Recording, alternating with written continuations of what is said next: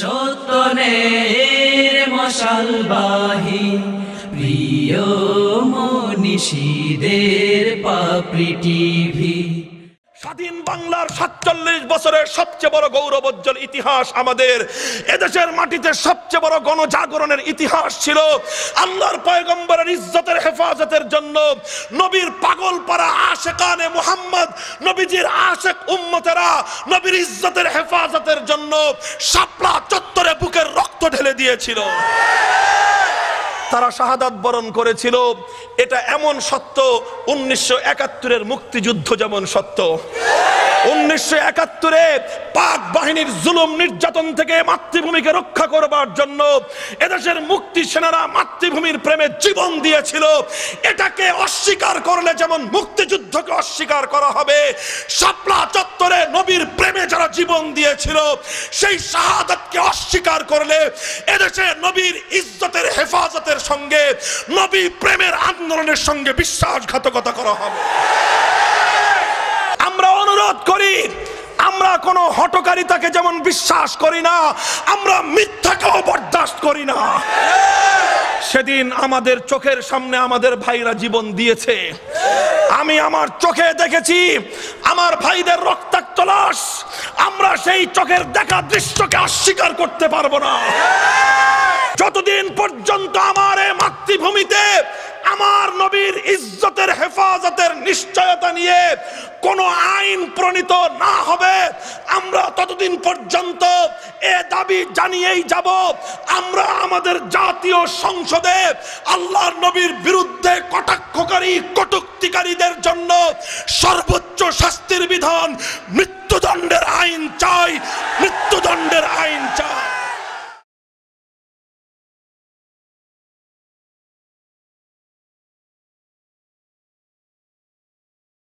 إن الحمد لله نحمده ونستعينه ونستغفره ونؤمن به ونتوكل عليه ونشهد أن لا إله إلا الله وحده لا شريك له ونشهد أن سيدنا وسندنا وحبيبنا وطبيب قلوبنا ومولانا محمد الذي أرسله الله إلى كافة الناس بشيرا ونذيرا وداعيا إلى الله بإذنه وسراجا منيرا أما بعد فأعوذ بالله من الشيطان الرجيم بسم الله الرحمن الرحيم هو الذي أرسل رسوله بالهدى ودين الحق ليظهره على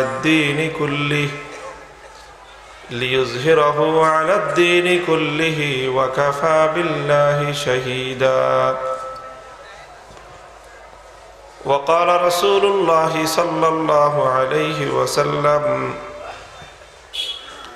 لا يبقى على ظهر الأرض بيت مدر ولا وبر إلا أدخله الله الإسلام إما بعز عزيز وإما بذل ذليل بارك الله لنا ولكم في القرآن العظيم ونفعنا وإياكم بالآيات والذكر الحكيم اللهم صل على محمد وعلى آل محمد كما صليت على إبراهيم وعلى آل إبراهيم إنك حميد مجيد اللهم بارك على محمد وعلى آل محمد كما باركت على إبراهيم وعلى آل إبراهيم إنك حميد مجيد نهاية قابل احترام حضرت محترم صدر جلسہ উপস্থিত হযরত উলামায়ে কেরাম, সম্মানিত মুরব্বী সাহেবান, সমবেত ইসলাম প্রিয় কোরআন প্রেমিক তাওহীদি মুসলমান ভাই ও বন্ধুগণ, আল্লাহ পাক রব্বুল আলামিনের অশেষ শুকরগুজারি আদায় করি মারকাজুল হুফাজ তালিমুল কোরআন মাদ্রাসার উদ্যোগে আয়োজিত হাফেজ ছাত্রদের দস্তারে ফজিলত প্রদান উপলক্ষে দ্বিতীয় বার্ষিক তাফসিরুল কোরআন মাহফিলে আল্লাহ পাক রব্বুল ইজ্জাত আমাদেরকে সমবেত হওয়ার তৌফিক দিয়েছেন। রব্বে করিমের বড়ই মেহেরবানি, এই জন্য কালেমাতুশ শুকরের হাদিয়া পেশ করি আলহামদুলিল্লাহ। দীর্ঘ সময় পর্যন্ত আপনারা হযরত উলামায়ে কেরামের কাছ থেকে মূল্যবান দ্বীনি আলোচনা শুনেছেন। সমকালীন সমস্যা প্রেক্ষাপটগুলো নিয়ে আপনারা ঈমান জাগানিয়া তেজোদ্দীপ্ত কথাও শুনেছেন। এখন আরও কিছু কথা বলবার দায়িত্ব আমার উপর অর্পিত হয়েছে। আমি আপনাদের সম্মুখে পবিত্র কোরআনে পাকের একটুকু আয়াত তেলাওয়াত করেছি এবং নবী আকরাম সাল্লাল্লাহু আলাইহি ওয়াসাল্লামের একটি হাদিসের অংশ বিশেষ আমি আপনাদের সম্মুখে পাঠ করেছি। কোরআনের আয়াত এবং হাদিসের মধ্যে উম্মতে মুসলিমার জন্য এক ঐতিহাসিক সুসংবাদ রয়েছে। সেই সুসংবাদের বাণীটুকু আপনাদের সম্মুখে উপস্থাপন করবার জন্যই মূলত কোরআনে পাকের এই আয়াত এবং আল্লাহর নবীর হাদিস আমি পাঠ করেছি। মুহতারাম হাজিরিন, আজকে সারা দুনিয়াব্যাপী উম্মতে মুসলিমার উপর, উম্মতে মুহাম্মাদিয়ার উপর যে করুণ নির্যাতন নিপীড়নের স্টিম রোলার চলছে সেটা আমরা সকলেই জানি। আজকের জাতীয় পত্র পত্রিকাগুলোতে আপনারা যারা পড়েছেন তাদের দৃষ্টি এড়ানোর কথা না যে আমাদের পার্শ্ববর্তী মিয়ানমারের রাখাইন রাজ্যে আরাকানে আবার নতুন করে মিয়ানমার সামরিক জান্তা হত্যাযজ্ঞ শুরু করেছে। তারা এক একটা নাটক সাজায় আর সেই নাটকের প্রেক্ষিতে মুসলমানদের উপর তারা বর্বর হত্যাযজ্ঞ পরিচালনা শুরু করে। তাদের চূড়ান্ত লক্ষ্য এবং টার্গেট হলো হাজার বছরের মুসলিম ঐতিহ্যের জনপদ আরাকানকে সম্পূর্ণ মুসলিম শূন্য করা। যতক্ষণ পর্যন্ত আরাকানে একজন রোহিঙ্গা মুসলমান আছে ততদিন পর্যন্ত ওরা ক্ষান্ত হবে না, বরং গোটা আরাকান রাজ্যকে, রাখাইন রাজ্যকে তারা ইসলাম শূন্য করবে। সমস্ত মুসলমানদেরকে, রোহিঙ্গাদেরকে সেখান থেকে উৎখাত করেই তারা ক্ষান্ত হবে। এই হলো তাদের লক্ষ্য, এই হলো তাদের টার্গেট। এভাবেই চলছে আজ শতাব্দীকাল ধরে আরাকানে মুসলমানদের উপর এই বর্বর হত্যাযজ্ঞ এবং নির্যাতন। এছাড়া পৃথিবীর অন্যান্য জনপদের খবর তো আমাদের জানাই আছে। ফিলিস্তিন, সেখানেও একই অবস্থা। জায়নবাদী ইহুদিরা আজকে 70 বছর হলো মুসলমানদের রক্তের বন্যা সেখানে প্রবাহিত করছে। মুসলমানদের মধ্যপ্রাচ্য, সিরিয়া, লিবিয়া, ইরাক সব মুসলমানদের রক্তে আজকে রঞ্জিত। এক কথায় বলতে গেলে সারা দুনিয়ার মানচিত্রটাই আজকে মুসলমানদের রক্তে লাল হয়ে আছে। এই সব দৃশ্য দেখে রাসূল আকরাম সাল্লাল্লাহু আলাইহি ওয়াসাল্লামের সেই বাণী আমাদের সম্মুখে বাস্তব হয়ে ফুটে ওঠে। নবীজি উম্মতকে সতর্ক করেছিলেন, তাদাআ লাকুম সাইরুল উমাম কামা তাদাআল আকিলাতু বা'দুহুম বা'দা। আমার উম্মত, এমন একটা সময় আসবে তোমাদের উপর, ঘোর দুর্দিন, কঠিন দুঃসময় আসবে তোমাদের উপর। সেই সময় পৃথিবীর অন্যান্য জাতিগুলো তারা তোমাদেরকে নিঃশেষ করে দেওয়ার জন্য, তোমাদের অস্তিত্বকে বিলীন করে দেওয়ার জন্য তারা একে অপরকে ডাকতে থাকবে। যেরকম খাবার পরিবেশন করবার পর একজন আরেকজনকে ডাকে যে আসো খাবারে অংশগ্রহণ করো, ওরকমই পৃথিবীর যেখানে মুসলমান থাকবে সেই মুসলমানদেরকে ধ্বংস করবার জন্য, সেই মুসলমানদেরকে নিশ্চিহ্ন করার জন্য পৃথিবীর অন্যান্য জাতিগুলো তারা একে অপরকে ডাকতে থাকবে এবং তাদের মধ্যে একটা যোগ সাজশ তৈরি হবে। আল্লাহর নবী এই ভবিষ্যৎবাণী করে গিয়েছেন। আজকে সারা দুনিয়ার মানচিত্র, সারা দুনিয়ার বাস্তব অবস্থা দেখলে নবীজির সেই আশঙ্কা, নবী করিম সাল্লাল্লাহু আলাইহি ওয়াসাল্লামের সেই ভবিষ্যৎবাণী অক্ষরে অক্ষরে আজকে বাস্তবায়িত দেখা যায়। সারা দুনিয়ার অন্যান্য জাতিগুলো তারা পরস্পর একটা ব্যাপারে ঐক্যমত, সেটা হলো যেখানেই মুসলমান আছে সেখানেই মুসলমানদেরকে শেষ করে দাও, মুসলমানদেরকে যেভাবে পারো সেভাবেই তাদেরকে নিশ্চিহ্ন করে দাও। এজন্য আমরা দেখি যে আরাকানে যখন বৌদ্ধদের হাতে মুসলমান মরে, ঠিক একই সময়ে কাশ্মীরে হিন্দুদের হাতে মুসলমান মরে। যেই সময়ে সিরিয়া, ইরাক, বাগদাদ এবং লিবিয়ায় খ্রিস্টানদের হাতে মুসলমানরা মরে, ঠিক একই সময় ফিলিস্তিনে ইহুদিদের হাত মুসলমানদের রক্তে রঞ্জিত হয়। অর্থাৎ তারা সকলেই কিন্তু একজোট এই ব্যাপারে যে মুসলমানদেরকে রক্ষা করবার জন্য পৃথিবীতে কোনো শক্তি নাই। এই হলো করুণ অবস্থা। সাহাবায়ে কেরাম আল্লাহর নবীকে প্রশ্ন করেছিলেন, ওয়া মিন কিল্লাতিনা ইয়াউমাইযিন ইয়া রাসূলুল্লাহ, ওগো আল্লাহর নবী, আমাদের এই করুণ পরিণতি কেন হবে? কেন অন্যান্য জাতিগুলো আমাদেরকে ভাগ বাটোয়ারা করে খেয়ে ফেলবে? কারণটা কি? আমরা কি তখন সংখ্যায় অনেক অল্প থাকব, আর আমাদের সংখ্যায় স্বল্পতার কারণে আমাদের উপরে এই বিপদ আসবে? নবী করিম সাল্লাল্লাহু আলাইহি ওয়াসাল্লাম বলেছিলেন, লা বাল আনতুম ইয়াউমাইযিন কাসীর, সংখ্যায় তোমরা কম থাকবে না, সংখ্যায় থাকবে তোমরা বিপুল পরিমাণ, শত শত কোটি থাকবে মুসলমান। আজকে দুনিয়াতে 250 কোটি মুসলমান আদমশুমারির হিসাব মতে, সংখ্যায় থাকবে তোমরা অনেক বেশি। ওয়ালাকিন্নাকুম গুসাউন কাগুসাইস সাইল, সংখ্যা তোমাদের অনেক বেশি হলে কি হবে? তোমাদের কোয়ান্টিটি অনেক বেশি হলেও তোমাদের কোয়ালিটি ডাউন হবে, তোমাদের মান হবে নিম্নগামী, তোমাদের অবস্থা হবে শুকনো পাতার মতো, তোমাদের অবস্থা হবে খড়কুটোর মতো। শুকনো পাতা সংখ্যায় যত বেশি হোক না কেন, শুকনো পাতার মধ্যে কোনো ওজন নাই, কোনো ওয়েট নাই। বিশাল শুকনো পাতার গাঁটটি ভরে পাল্লায় উঠাইলে 3.5 কেজি, ওজন নাই।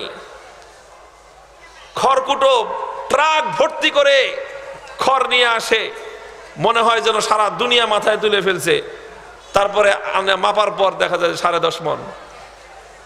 তো আল্লাহ রাসূল সাল্লাল্লাহু আলাইহি ওয়াসাল্লাম বলেছিলেন, ওয়ালাকিন্নাকুম গুসাউন কাগুসাইস সাইল, যেরকম শুকনো পাতা, এগুলো শীতকালে শুকনো পাতা পড়ে গোটা প্রকৃতি ঢেকে যায়, শুকনো খড়কুটো দিয়ে সব চারিদিক ঢেকে ফেলে, চারিদিকে মনে হয় এদের সংখ্যা অনেক বেশি, এদের জয় জয়কার।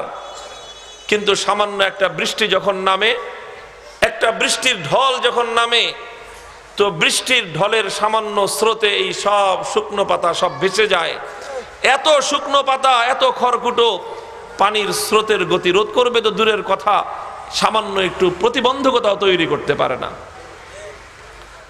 আল্লাহর পয়গম্বর বলেছিলেন, এটা হবে তোমাদের সমস্যা। আজ সারা দুনিয়াতে উম্মতে মুসলিমার এই করুণ পরিণতির বড় কারণ হলো, আজ মুসলমান তাদের প্রকৃত আদর্শ, তাদের সত্যিকার ঈমানি সেই চেতনা, যে আদর্শের ভিত্তিতে সারা দুনিয়াতে ইসলাম বিজয়ী আদর্শরূপে প্রতিষ্ঠিত হয়েছিল, সে আদর্শ থেকে আজ মুসলমান বহুদূরে সরে গেছে। এটা হলো আমাদের জন্য একটা অত্যন্ত করুণ বাস্তবতা, অত্যন্ত তিক্ত একটা সত্য কথা, যে আজকে মুসলমানদের এই করুণ অবস্থা। তবে আলহামদুলিল্লাহ, এটাই মুসলমানদের শেষ পরিণাম নয়। এই যে আমাদের করুণ অবস্থা, এই যে মুসলিম জাতির আজকে দুঃখ দুর্দশা, এই যে মুসলমানদের রক্তে রঞ্জিত আজকের পৃথিবী, এই যে মুসলমানদের লাঞ্ছনা এবং গঞ্জনার এই পরিবেশ, এটাই পৃথিবীর শেষ বাস্তবতা নয়, বরং এই বাস্তবতার পরে আরেকটা বাস্তবতা আসবে। এই দিনের পর আরেকটা দিন আসবে, এই রাত ফোরালে পর আরেকটা নতুন সূর্যের উদয় ঘটবে, আর সেই নতুন সূর্যোদয় হবে আল্লাহর এই জমিনে ইসলামের বিজয়ের সূর্যোদয়। এই পৃথিবীতে আবার মুসলমানদের বিজয় আসবে। যে নবী মুহাম্মদ আরবি সাল্লাল্লাহু আলাইহি ওয়াসাল্লাম ইসলাম এবং মুসলমানদের এই করুণ বাস্তবতার কথা বলেছেন, সেই নবীর পবিত্র জুবানে আরো একটি ভবিষ্যৎবাণী উচ্চারিত হয়েছে, যেটি আমি আপনাদের সম্মুখে একটু আগে পাঠ করলাম।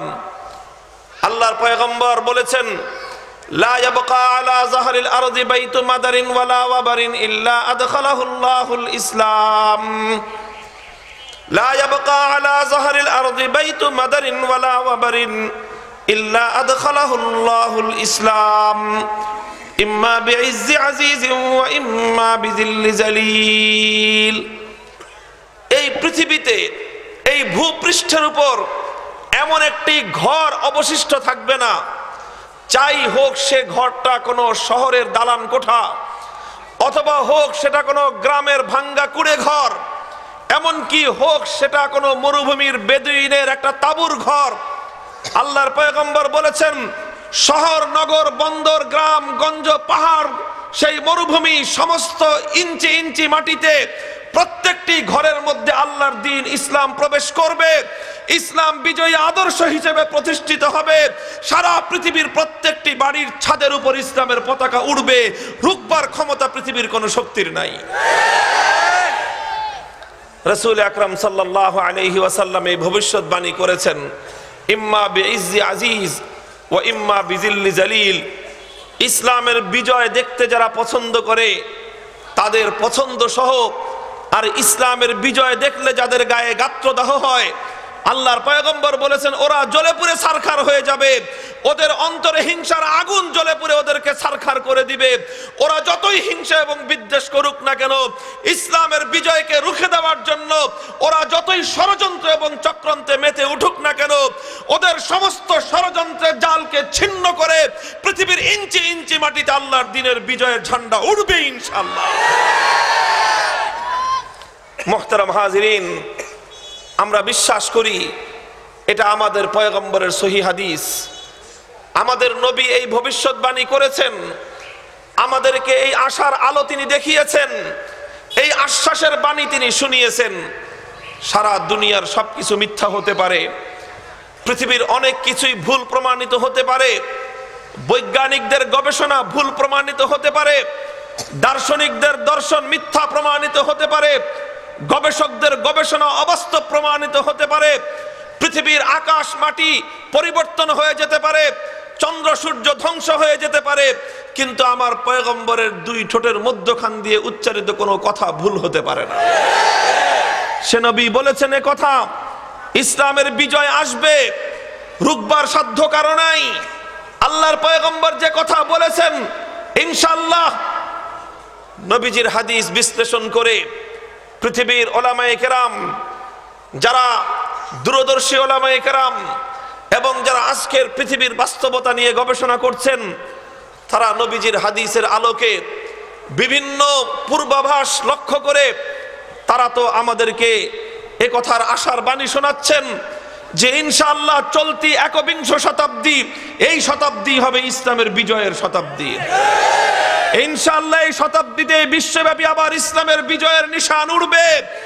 আমেরিকার ওয়াশিংটনের হোয়াইট হাউস ইসলাম দখল করবে, চায়নার পিকিং এর রাজপথে আল্লাহু আকবারের ধ্বনি প্রতিধ্বনিত হবে, রাশিয়ার মস্কোতে ইসলাম শাসন করবে, দিল্লির লাল কেল্লা আবার ইসলামের বিজয়ের নিশান উড়বে, রুখবার সাধ্য কারণ ইনশাআল্লাহ।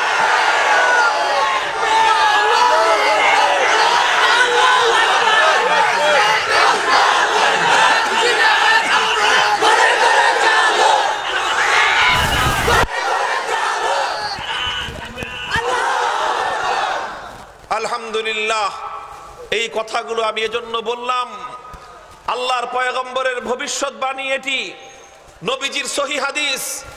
আমার নিজস্ব কোনো বক্তব্য এটি নয়, কোনো আলেম ওলামাদের বক্তব্য নয়, এটি কোনো ব্যাখ্যা বিশ্লেষণ নয়। নবীজি সরাসরি কথা বলেছেন, পৃথিবীর প্রতিটি ঘরে ইসলাম ঢুকবে, প্রত্যেকটি ঘরের মধ্যে ইসলাম কায়েম হবে, প্রতি ইঞ্চি জনপদের মধ্যে ইসলামের বিজয়ের নিশান উড়বে। মুহতারাম হাজিরিন, এই কথাগুলো এজন্য বলছি, কাজেই আজ মুসলিম জনপদে আজ মুসলিম জনপদগুলোতে যারা ইসলামকে ছেড়ে দিয়ে নিজেদের ভাগ্য অন্য কিছুর সঙ্গে জড়িয়ে রাখছেন, যারা ইসলামকে ছেড়ে দিয়ে নবীজির আদর্শকে পরিত্যাগ করে নিজেদের নিরাপদ ভবিষ্যতের জন্য অন্য কিছু ভাবছেন, আমরা তাদেরকে দাওয়াত দেই, আপনাদের ভাবনা পরিবর্তন করেন। যদি আল্লাহর এই জমিনে ইজ্জত নিয়ে বাঁচতে চান, চূড়ান্ত বিজয়ের মিছিলে যদি শামিল হতে চান, মুসলমান ভাবনা পরিবর্তন করো। ইসলাম ছাড়া তোমার মুক্তির দ্বিতীয় কোনো গন্তব্য থাকতে পারে না। যারা কেবলা বানায় রেখেছেন বিভিন্ন দিকের পৃথিবীর, কেউ কেবলা বানিয়েছে আজ আমেরিকার ওয়াশিংটনকে। ওয়াশিংটনে যখন বৃষ্টি হয়, হোয়াইট হাউসে বৃষ্টি হলে তারা ঢাকার শহরে ছাতা মাথায় দেয়। অনেকে আছে যারা কেবলা বানিয়েছে রাশিয়াকে, মস্কোতে বৃষ্টিপাত হলে ঢাকার শহরে তারা ছাতা ফুটায়। কেউ কেবলা বানিয়েছে পিকিং চায়না অথবা দিল্লিকে, সেখানে বৃষ্টি হলে তারা বাংলাদেশে ছাতা ওড়ায়। তাদের সকলকে আমরা আহ্বান জানাতে চাই, পৃথিবীর ইতিহাস একথা বলে, পৃথিবীর বিভিন্ন নিদর্শন আজ একথা স্পষ্ট করে তুলছে, তোমরা তোমাদের কেবলা পরিবর্তন করো। আমেরিকা থেকে কেবলা বদলাও, রাশিয়ার কেবলা বদলাও, চায়না এবং দিল্লির কেবলা বদলাও। ও মুসলমান, মাথা উঁচু করে দাঁড়াবার জন্য প্রস্তুতি গ্রহণ করো। ইনশাআল্লাহ সোনার মদিনার ইসলাম সারা দুনিয়াকে আবার বিজয় করবে ইনশাআল্লাহ। আলহামদুলিল্লাহ, ইসলামের সেই বিজয়ের কথা শুনে আজ আমরা এই কথাগুলো বলছি মুসলমানদের মধ্যে এক প্রস্তুতি শুরু করবার জন্য, মুসলমানদের হৃদয়ের মধ্যে এক নতুন স্বপ্ন জাগিয়ে তোলবার জন্য, এবং আগামী সেই বিজয়ের সৈনিক হিসেবে নিজেদেরকে প্রস্তুত করবার আহ্বান জানানোর জন্য। কারণ ইনশাআল্লাহ সেই বিজয় তো আসবেই, ঐতিহাসিক বিজয় আসবে ইসলামের পক্ষে। সেই ঐতিহাসিক বিজয়কে ধারণ করতে হলে আমাদেরকে নিজেদেরকে সেই বিজয়ের সৈনিক হিসেবে গড়ে তুলতে হবে। প্রস্তুত আছেন তো ইনশাআল্লাহ? নিজেদেরকে প্রস্তুত করুন, ইসলামের সৈনিক হিসেবে নিজেদেরকে গড়ে তুলুন। আগামীর ইসলাম বিজয়ী হবে সারা বিশ্বব্যাপী সেই ইসলামের বিজয়ের অগ্রসৈনিক হিসেবে ভূমিকা পালন করবার জন্য আল্লাহর সঙ্গে শপথকে আবার নবায়ন করুন। আল্লাহ পাক রব্বুল আলামিন আমাদের সকলকে তৌফিক দান করেন। কেউ মনে করতে পারেন যে আমাদের এই কথাগুলো আমাদের গলার জোরের কথা, কেউ এটাকে আবেগী কথা মনে করতে পারেন, আবার কেউ এই কথাগুলোকে নিয়ে উপহাস এবং তাচ্ছিল্য করতে পারেন। যখন সারা দুনিয়াতে মুসলমানদের একটা ভূমিতে, একটা ভূখণ্ডে নিরাপদভাবে একটু ঘুমানোর জায়গা নাই, যেই পৃথিবীতে সারা দুনিয়ার মানচিত্র আজ মুসলমানদের রক্তে রঞ্জিত, যেখানে আজকে হিন্দু, বৌদ্ধ, খ্রিস্টান, ইহুদি সকলে মিলে ইসলামকে নিশ্চিহ্ন করে দেওয়ার জন্য তারা তৎপর, ওই সময়ে এই হুজুর স্বপ্ন দেখায় যে সারা দুনিয়া আবার মুসলমানরা জয় করবে। এই হুজুর কথা বলে যে হোয়াইট হাউসের উপরে নাকি ইসলামের পতাকা উড়বে, বার্মিংহামের রাজপ্রাসাদ নাকি ইসলাম দখল করবে, দিল্লির লালকেল্লা নাকি আবার মুসলমানরা শাসন করবে। আমাদের এই কথাগুলো শুনে কারো কাছে হাস্যকর মনে হতে পারে, কেউ একটু আড়ালে গিয়ে উপহাসও করতে পারেন, তাচ্ছিল্যের হাসি হাসতে পারেন। তবে আমরা এই কথা দ্ব্যর্থহীন ভাবে বলবো, আপনার কাছে ব্যাপারটা যতই হাস্যকর মনে হোক না কেন, আপনি আমাদেরকে নিয়ে যতই তাচ্ছিল্যের হাসি হাসুন না কেন, কিন্তু যা বললাম এর এক অক্ষর এদিক সেদিক হওয়ার সুযোগ নাই। ঘটনা এটাই ঘটবে, ইতিহাস তার সাক্ষী। আল্লাহর কোরআন এরকম অনেক ঘোষণা দিয়েছিল, নবী আকরাম সাল্লাল্লাহু আলাইহি ওয়াসাল্লাম এমন ঘোষণা দিয়েছিলেন। নবীজির সেই ঘোষণা শুনে সেদিনও অনেক বেঈমান কাফেরের দল, অনেক মুনাফিকের দল ইসলাম এবং মুসলমানদেরকে নিয়ে উপহাস করেছিল। পবিত্র কোরআনে পাকের সূরাতুল কমর তার সাক্ষী। সূরাতুল কমর, আল্লাহ কোরআনে পাকের মধ্যে আয়াত নাজিল করলেন সূরাতুল কমরের মধ্যে, সাইয়ুহজামুল জামউ ওয়া ইউওয়াল্লুনাদ দুবুর, সাইয়ুহজামুল জামউ ওয়া ইউওয়াল্লুনাদ দুবুর। কুরাইশের পরাজয় ঘটবে এবং তারা পেছন দিকে পালিয়ে যাওয়ার পথ খুঁজে পাবে না। কোরআনের এই আয়াত নাজিল হয়েছিল এমন একটা সময়। এই সূরাতুল কমর এটা হলো মক্কি সূরা, অর্থাৎ হিজরতের আগে আল্লাহর পয়গম্বরের উপর এই আয়াত অবতীর্ণ হয়। এটা এমন এক সময়ের আয়াত যেই সময়টা ছিল মুসলমানদের জন্য ঘোর দুর্দিনের, যেই সময়ে ইসলাম কবুল করবার অপরাধে বেলাল হাবশির নাকের মধ্যে রশি বেঁধে দিয়ে উমাইয়া ইবনে খালাফরা মক্কার দুরাচার বালকদের হাতে হস্তান্তর করত। আর মক্কার অত্যাচারী বালকরা বেলাল হাবশিকে মক্কার অলিতে গলিতে নিয়ে ঘুরত। আর প্রচন্ড রৌদ্রের সময়ে মরুভূমির উত্তপ্ত বালুকার মধ্যে চিৎ করে শোয়ায় রেখে উমাইয়া ইবনে খালাফ বেলাল হাবশির বুকের উপর পাথর চাপা দিত। যেই জমানায় ইসলাম কবুল করবার অপরাধে খাব্বাব ইবনুল আরাত রাদিয়াল্লাহু তাআলা আনহুকে জ্বলন্ত কয়লার উপর শোয়ায় রাখা হতো। ওনার শরীরের প্রথমে চামড়া পুড়তো, গোশত পুড়তো, হাড্ডি পর্যন্ত পুড়ে যেত। আর ওই চামড়া গোশতগুলো খসে খসে পড়ে সেই জ্বলন্ত আগুনের কয়লা নিভে যেত। যেই জামানায় ইসলাম গ্রহণ করবার অপরাধে হযরত ইয়াসির রাদিয়াল্লাহু তাআলা আনহুকে আবু জাহালের নেতৃত্বে ওনার দুটি পা দুই উটের সঙ্গে বেঁধে দেওয়া হয়েছিল। তারপর সেই দুই উট দুই দিকে হাঁকিয়ে দেওয়া হলো। শক্তিশালী দুটো উট যখন দুদিকে দৌড়ে চলে গেল, দুই উটের সঙ্গে ওনার দুই পা বাঁধা, মক্কার জমিনের মধ্যে বর্বরতার এক করুণ ইতিহাস রচিত হলো। হযরত আম্মার রাদিয়াল্লাহু তাআলা আনহুর শরীর দ্বিখণ্ডিত হয়ে গেল। হযরত ইয়াসির রাদিয়াল্লাহু তাআলা আনহুর শরীর দ্বিখণ্ডিত হয়ে গেল। হযরত সুমাইয়া রাদিয়াল্লাহু আনহা ইসলাম গ্রহণ করবার অপরাধে আবু জাহাল এই দুরাচার হযরত সুমাইয়ার তার লজ্জাস্থান দিয়ে বিষাক্ত বর্ষা আঘাত করে শহীদ করে দিল। হযরত সুমাইয়ার রক্তে পবিত্র মক্কার মাটি রঞ্জিত হলো। যেই মক্কায় আল্লাহর পয়গম্বর মুহাম্মদ আরবি সাল্লাল্লাহু আলাইহি ওয়াসাল্লাম বাইতুল্লাহর সামনে মসজিদে হারামে নামাজ পড়তেন, মক্কার অত্যাচারীদের অত্যাচারে নিরাপদভাবে দুই রাকাত নামাজ পড়বার সুযোগ পেতেন না। কখনো আবু জাহাল গলার মধ্যে গামছা পেঁচিয়ে শ্বাসরোধ করে হত্যার ষড়যন্ত্র করত। কখনো আল্লাহর নবী সেজদায় লুটিয়ে পড়লে উকবা ইবনে আবি মুআইদ উটের ভুঁড়ি এনে নবীজির মাথার উপর নিক্ষেপ করত। নবীজি সেজদারত অবস্থায় ভুঁড়ির নিচে চাপা পড়ে নবীজির শ্বাসরুদ্ধ হওয়ার উপক্রম হতো। মুহতারাম হাজিরিন, গোটা মক্কায় যখন একজন মুসলমান নিজের আত্মপরিচয়টুকু দেওয়ার পর্যন্ত হিম্মত করত না, মুসলমানরা নিজেদের পরিচয় গোপন রেখে দারে আরকামের মধ্যে গিয়ে আল্লাহর নবীর কাছে ঈমান এবং ইসলামের শিক্ষা গ্রহণ করত। হযরত জাফর ইবনে আবি তালেবের নেতৃত্বে মুসলমানদের জামাত মক্কা ছেড়ে সমুদ্র পাড়ি দিয়ে সুদূর হাবাসা ইথিওপিয়ায় গিয়ে আশ্রয় গ্রহণ করেছিলেন। মক্কার বেঈমানের দল সেখান থেকে মুসলমানদেরকে ধরে এনে শাস্তি দেওয়ার পায়তারা করত। এই ছিল যখন মক্কার এই করুণ দুর্দশা, এই ছিল যখন মক্কায় মুসলমানদের করুণ অবস্থা। সেই সময়ে কোরআনের আয়াত নাজিল হলো। নবী আকরাম সাল্লাল্লাহু আলাইহি ওয়াসাল্লাম সাহাবায়ে কেরামকে সান্ত্বনার বাণী শোনালেন, সায়ুহজামুল জামউ ওয়া ইউওয়াল্লুনাদ দুবুর। হে বেলাল, সান্ত্বনার বাণী গ্রহণ করো। হে খাব্বাব, তুমি নিজেকে প্রস্তুত করো।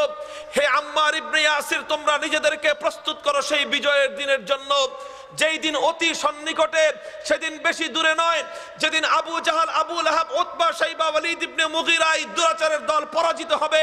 আর বেলাল, আব্বা, খাব্বাব, আম্মার ইবনে ইয়াসির তোমাদের মতো দুর্বলদের হাতে বিজয়ের পতাকা উঠবে। মুহতারাম হাজিরিন, ইতিহাস বলে কোরআনের এই আয়াত যখন নাজিল হলো, মক্কার বেঈমানরা যখন এই কথা শুনলো যে মুহাম্মদ আরবি এমন এক ঘোষণা দিচ্ছে, সায়ুহজামু, সায়ুহজামু আরবি ভাষার শব্দ যার অর্থ হলো অল্প কয়েক দিনের মধ্যেই মক্কার বেঈমানরা পরাজিত হবে, মুসলমানদের বিজয় ঘটবে। এই কথা শুনে মক্কার বেঈমানের দল তারা হাসিতে লুটোপুটি খেতে আরম্ভ করলো। দেখো মুহাম্মদ বলে কি, আমাদের ভয়ে ওরা 1 ইঞ্চি জায়গায় নিজেদের নাম পরিচয় বলবার সাহস নাই। আমাদের ভয়ে সব এলাকা ছাড়া, সব কোথায় সমুদ্র পাড়ি দিয়ে হাবাসায় গিয়ে আশ্রয় নিয়েছে।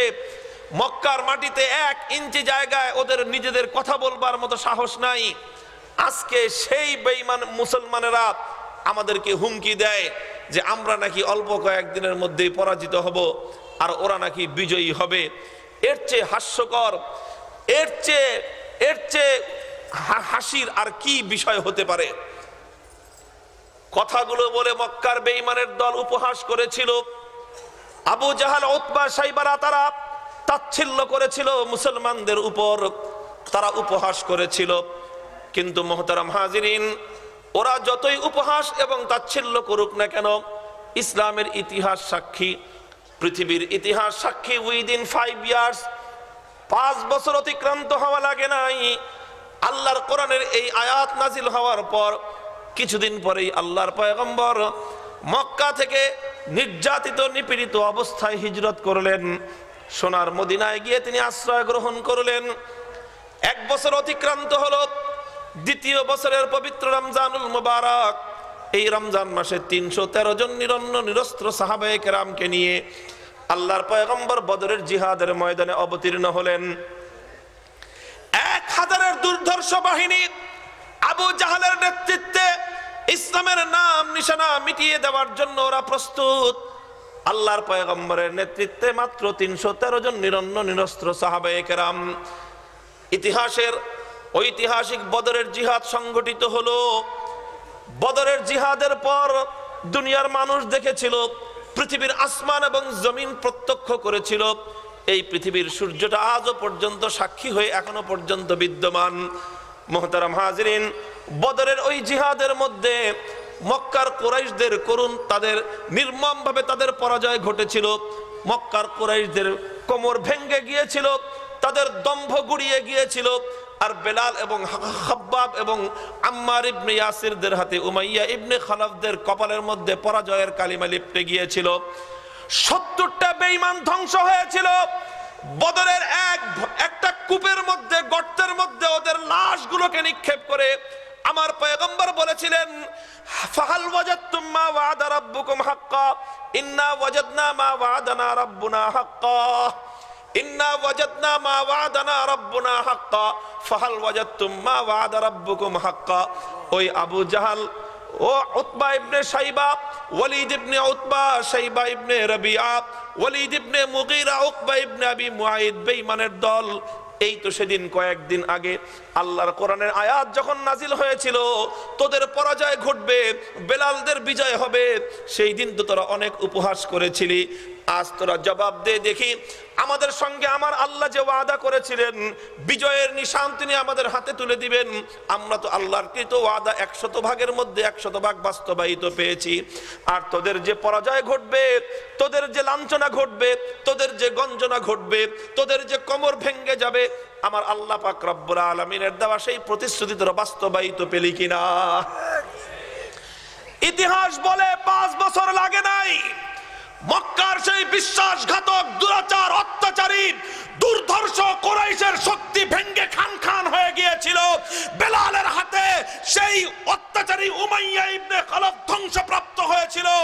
আর সেই দুর্বল বেলাল, খাব্বাব, আম্মারদের হাতে বিজয়ের পতাকা উড়েছিল।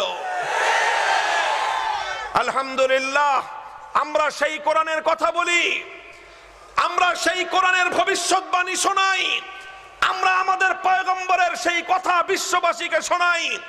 মুসলমানদেরকে আমরা সে কথা স্মরণ করিয়ে দিতে চাই। মুসলিমা, ঈমানকে, বিশ্বাসকে মজবুত করো, ইয়াকিনকে মজবুত করো।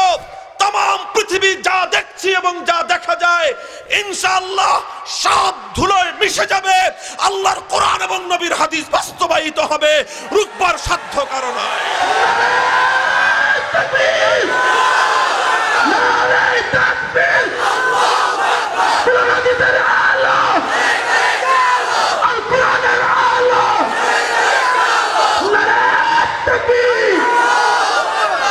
আলহামদুলিল্লাহ, আমার পয়গম্বরের এরকম একটি নয়, নবীজির ইতিহাস, ইসলামের ইতিহাস, সিরাতুন নবীর মধ্যে এরকম অসংখ্য ঘটনাবলী রয়েছে। আমার নবী বলে গিয়েছেন, যা বলেছেন আল্লাহর নবী যেভাবে বলেছেন পৃথিবীর ইতিহাস সেভাবেই রচিত হয়েছে। আমার নবীর কোন হাদিসকে মাইনাস করে পৃথিবীর ইতিহাস রচিত হতে পারে না। আজ আমাদেরকে আল্লাহু আকবরের ধ্বনি শুনলে কিছু মানুষের হৃদয়ের মধ্যে কম্পন তৈরি হয়ে যায়। ওরা আমাদেরকে বলে যে হুজুর সবকিছু করবেন কিন্তু স্লোগান দিবেন না। আছে না নাই? আছে। মাহফিলের পারমিশন দেয় কিন্তু বলে যে হুজুর মাহফিল করবেন, কথা আস্তে আস্তে বলবেন, আর যাই বলেন স্লোগান কিন্তু দিবেন না। আছে না নাই? কোন স্লোগান দেওয়ার দরকার নাই, কিন্তু ইমানদারের হৃদয়ে যতক্ষণ পর্যন্ত হৃদয়ের স্পন্দন থাকবে, মুমিনের ধমনীতে যতক্ষণ পর্যন্ত এক ফোঁটা রক্ত প্রবাহিত হবে, ইমানদার আকাশ বাতাস মুখরিত করে আল্লাহু আকবরের ধ্বনি তুলতেই থাকবে। আল্লাহু আকবরের ধ্বনি বন্ধ হবে না।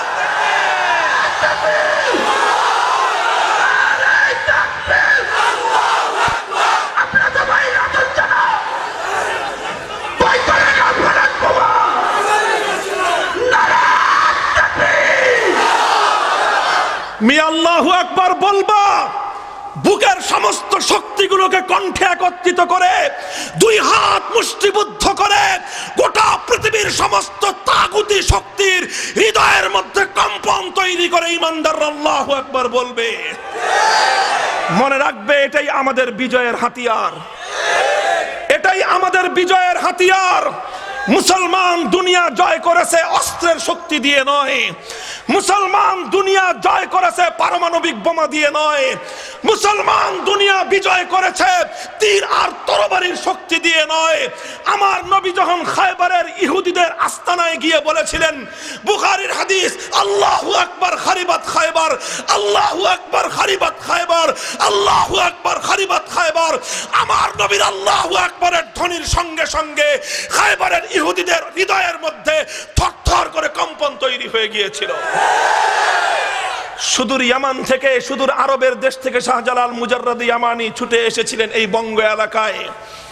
রাজা গৌর গোবিন্দ শাহজালাল মুজাররদ ইয়ামানের অগ্রযাত্রা রুখে দেওয়ার চেষ্টা করেছিল। সুরমা নদীর সমস্ত জাহাজ, নৌকা, ডিঙ্গিগুলোকে অপসারণ করেছিল যেন শাহজালাল কোনোভাবেই সিলেটের মধ্যে প্রবেশ করতে না পারে, গৌর গোবিন্দের কাছে যেন তিনি ভিড়তে না পারেন। কিন্তু ইতিহাস বলে শাহজালাল মুজাররদ ইয়ামানি 360 জন সহচর আর সঙ্গী সাথীদেরকে নিয়ে কোনো জাহাজ লাগে নাই, নৌকা লাগে নাই, ডিঙ্গি লাগে নাই, পারাপারের জন্য কোনো সেতু লাগে নাই, ব্রিজ লাগে নাই।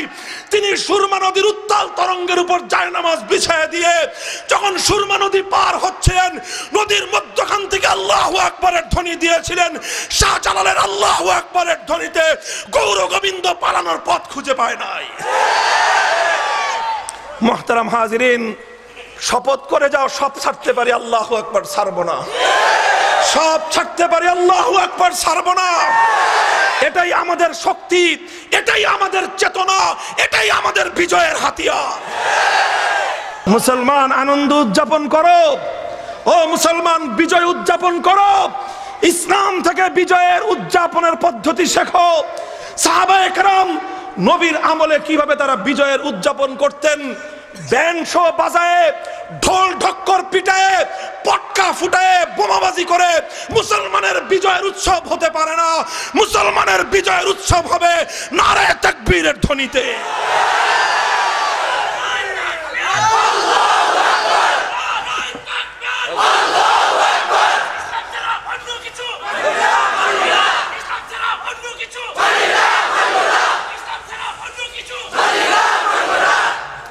মুহতারাম হাজিরিন, আমার নবী একদিন একজন সাহাবিয়া হযরতে উম্মে হারাম রাদিয়াল্লাহু তাআলা আনহার ঘরে গেলেন। সেখানে গিয়ে নবীজি ঘুমিয়ে পড়লেন। কিছুক্ষণ পর ঘুম ভেঙে গেল। নবীজি ঘুম থেকে উঠলেন এমত অবস্থায় যে আমার নবীর মুখে তখন মুচকি হাসি। উম্মে হারাম জিজ্ঞাসা করেন, আযহাকাল্লাহু সিন্নাকা ইয়া রাসূলুল্লাহ, ওগো আল্লাহর নবী, আপনার চাঁদ মাখা মুখে এই মুচকি হাসির ঝিলিক আকাশের পূর্ণিমার রাতের আলোর চেয়েও বড় সুন্দর দেখা যায়।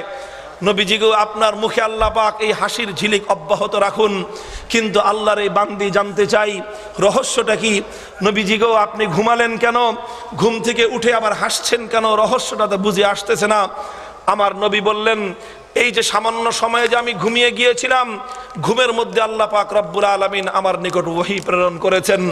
আর সেই ওহীর মাধ্যমে আল্লাহ পাক আমাকে একটি দৃশ্য দেখিয়েছেন। সেই দৃশ্যের মধ্যে আমি দেখেছি আমার উম্মতের একটি দল, সে দল সমুদ্র পাড়ি দিয়ে, সুবজাহাজ আল বাহার, উত্তাল তরঙ্গের সমুদ্র পাড়ি দিয়ে সমুদ্রের অপর প্রান্তে তারা পৌঁছে যাবে। আর সেখানে গিয়ে তারা ইসলামের বিজয়ের কেতন ওড়াবে। আল্লাহ পাক আমাকে সুসংবাদ দিয়েছেন, আমার উম্মতের সমুদ্র জয়ী সেই দলের মধ্যে আমার যতগুলো উম্মত শরীক থাকবে, সবগুলোর জন্য আল্লাহর পক্ষ থেকে জান্নাত কনফার্ম। সবার জন্য জান্নাতের নিশ্চয়তা শুনে নবীজির ওই সাহাবিয়া উম্মে হারাম পাগল হয়ে গেলেন। তিনি বললেন, ইয়া রাসূলুল্লাহ, একটু দোয়া করে দেন, আমি আল্লাহরে বান্দি, আমিও যেন সেই সাহাবীদের, সেই জামাতের মধ্যে, সেই সমুদ্রজয়ী মুসলিম বাহিনীর মধ্যে যেন আমি শরীক হতে পারি। আমার পয়গম্বর উম্মে হারামের ঘরে বসে দোয়া করে দিলেন, যা দোয়া করে দিলাম ইনশাআল্লাহ তুমিও সেই বাহিনীর মধ্যে শরীক থাকবে। আল্লাহর পয়গম্বর ভবিষ্যৎবাণী করলেন। এরপরে নবীজি ইন্তেকাল করলেন।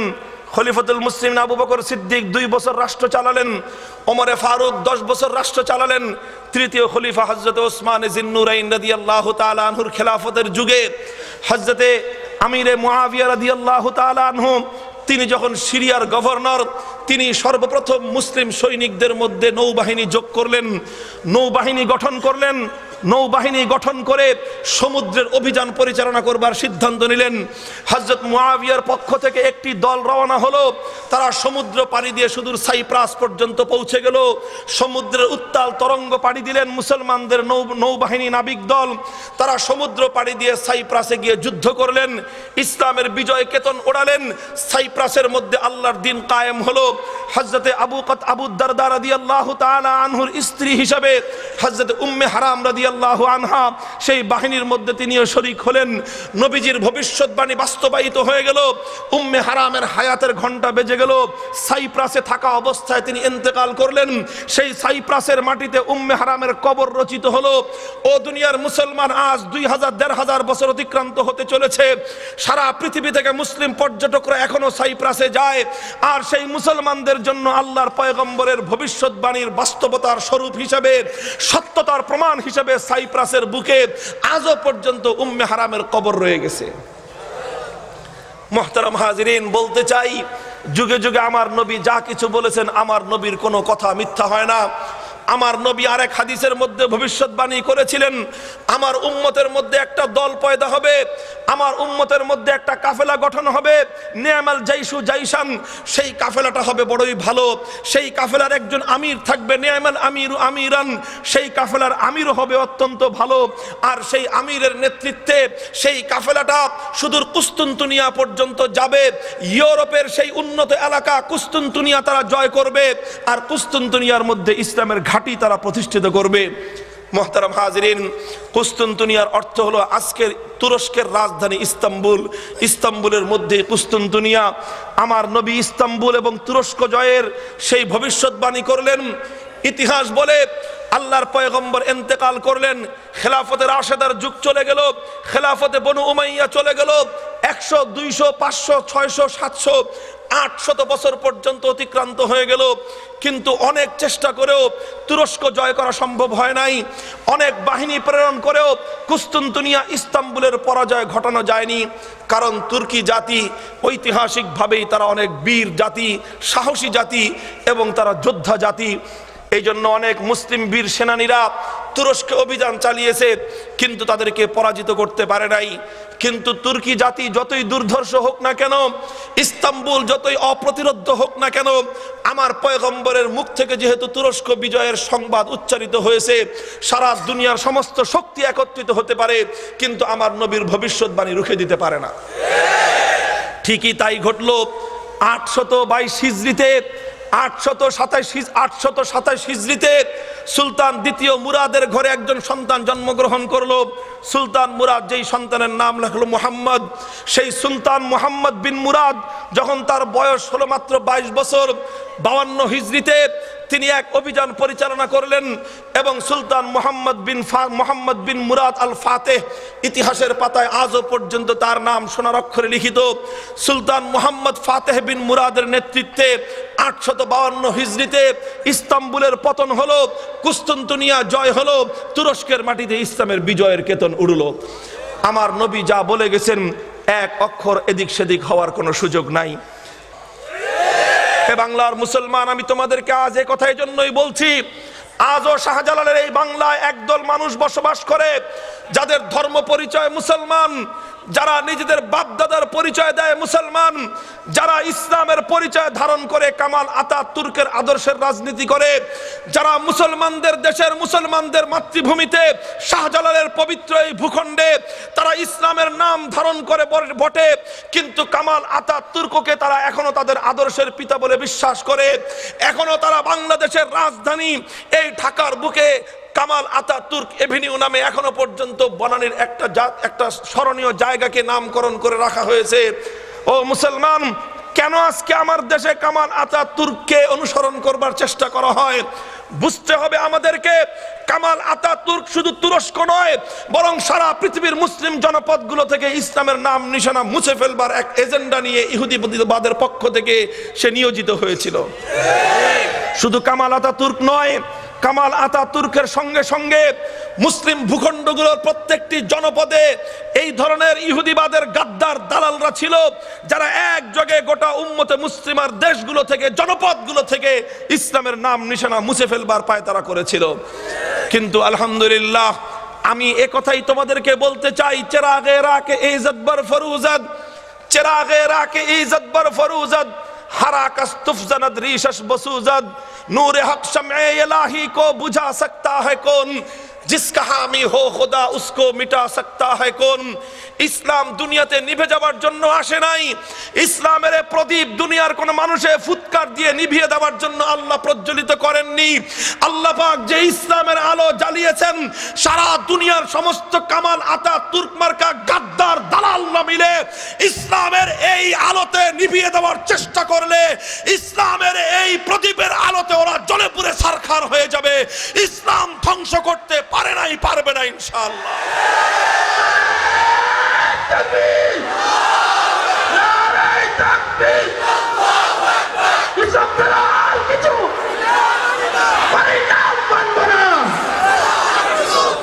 আলহামদুলিল্লাহ, আজ মুসলমানদেরকে যে আমি বলছি, নতুন দিনের পূর্বাভাস, নতুন সূর্যোদয়ের যে আশার বাণী শোনাচ্ছি, এটা শুধুমাত্র আমাদের অন্ধ কোন শুধুমাত্র ধারণার বিষয় নয়, এটা আল্লাহর পয়গম্বরের হাদিস এবং এটা আজকের দুনিয়ার বিভিন্ন প্রান্ত থেকে যেই পূর্বাভাসগুলো আমাদের সামনে দিবালোকের ন্যায় স্পষ্ট হয়ে উঠছে, তার ভিত্তিতে আমরা বলতে চাই, ইনশাআল্লাহ সেদিন বেশি দূরে নয় যেদিন এদেশেরও ইঞ্চি ইঞ্চি মাটি সোনার মদিনার আদর্শের দ্বারা শাসিত হবে।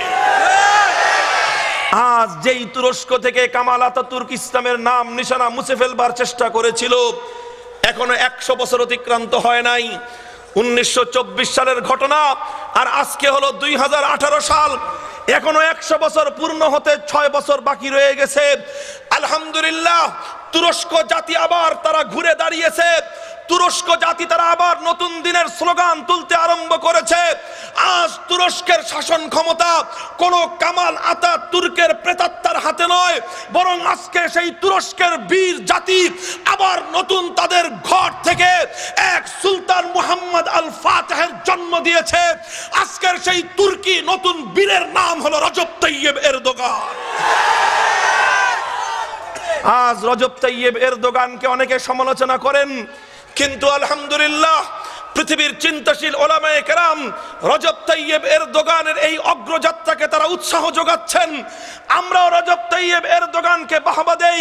যেই তুরস্কের মাটিতে আল্লাহর কোরআনকে নিষিদ্ধ করা হয়েছিল, যেই তুরস্কের মাটিতে মুসলমানদের মসজিদগুলোকে ঘোড়া আর গাধার আস্তাবলে পরিণত করা হয়েছিল, আজ সেই তুরস্কে রাষ্ট্রপ্রধান রজব তাইয়েব এরদোগান সাধারণ একজন মুসলমানের লাশ কাঁধে করে কবরস্থানে গিয়ে দাফন করবার পর সূরা ফাতিহা তেলাওয়াত করতে কোনো মোল্লা ভাড়া করতে হয় না। স্বয়ং তুরস্কের রাষ্ট্রপ্রধান কবরের মাথার সামনে দাঁড়িয়ে যখন সূরা ফাতিহা তেলাওয়াত করে, আর সেটা যখন প্রচার মাধ্যমে সারা দুনিয়ায় প্রচারিত হয়, দুনিয়া দেখে 21 শতাব্দীর এক মুসলিম শাসকের কণ্ঠের কোরআনের তেলাওয়াতকারী আব্দুল বাসেতের মতো হয়।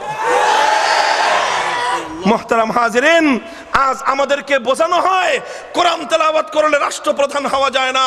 আমাদেরকে বোঝাবার চেষ্টা করা হয় যে হুজুর হলে, আলেম হলে, ইসলামের শিক্ষা নিলে, কোরআনের তেলাওয়াত শিখতে পারলে আধুনিক বিশ্বের সঙ্গে মানানসই তাল দিয়ে চলা যায় না।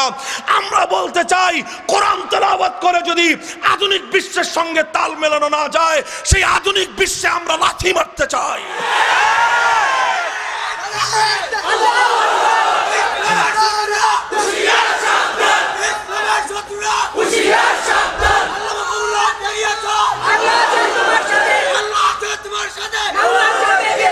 আজ তুরস্কের রাষ্ট্রপ্রধানের পক্ষ থেকে ঘোষণা করা হয় যে ইস্তাম্বুল শহরের মধ্যে যদি কোনো স্কুল পড়ুয়া, প্রাইমারি স্কুলের কোনো ছেলে যদি 40 দিন পর্যন্ত লাগাতার ফজরের নামাজে মসজিদে এসে জামাতে শরীক হতে পারে, 41তম দিনে রাষ্ট্রের পক্ষ থেকে ওকে বাইসাইকেল উপহার দেওয়া হবে।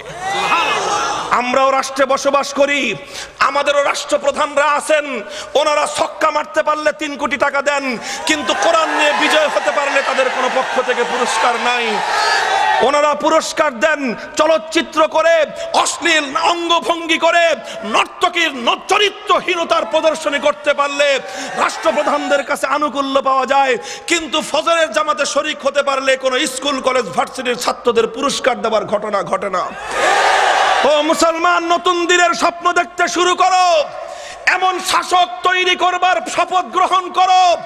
এমন শাসক তৈরি করতে হবে যারা পশ্চিমা বিশ্বের দালালি বাদ দিয়ে সোনার মদিনার আদর্শে জাতিকে পরিচালিত করবে।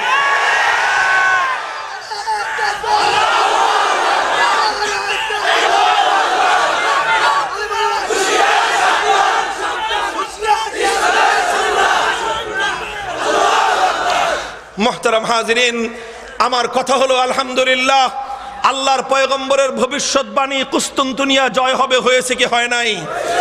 আল্লাহর পয়গম্বরের ভবিষ্যৎবাণী সাইপ্রাসে ইসলামের বিজয় নিশান উড়বে, উড়েছে কি উড়ে নাই? আল্লাহর নবী বলে গিয়েছিলেন রোমদের পরাজয় ঘটবে এবং সেই রোমান সাম্রাজ্যের সম্পদগুলো মুসলমানদের হাতে, গরিবদের ঘরে ঘরে বণ্টিত হবে, হয়েছে কি হয় নাই? আল্লাহর পয়গম্বর বলেছিলেন পারস্য সাম্রাজ্যের পতন ঘটবে, মুসলমানদের পায়ের নিচে পারস্যের রাজ মুকুট এবং তার দম্ভ চূর্ণ বিচূর্ণ হয়ে যাবে, হয়েছে কি হয় নাই?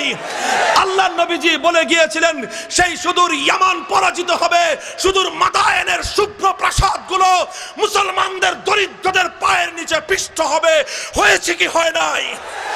আমার নবী একথাও বলেছেন রাশিয়া বলো, আমেরিকা বলো, গ্রেট ব্রিটেন বলো, চায়না বলো, দিল্লি বলো, মস্কো বলো, সারা দুনিয়াতে ইসলাম বিজয়ী হবে, হবে কি হবে না?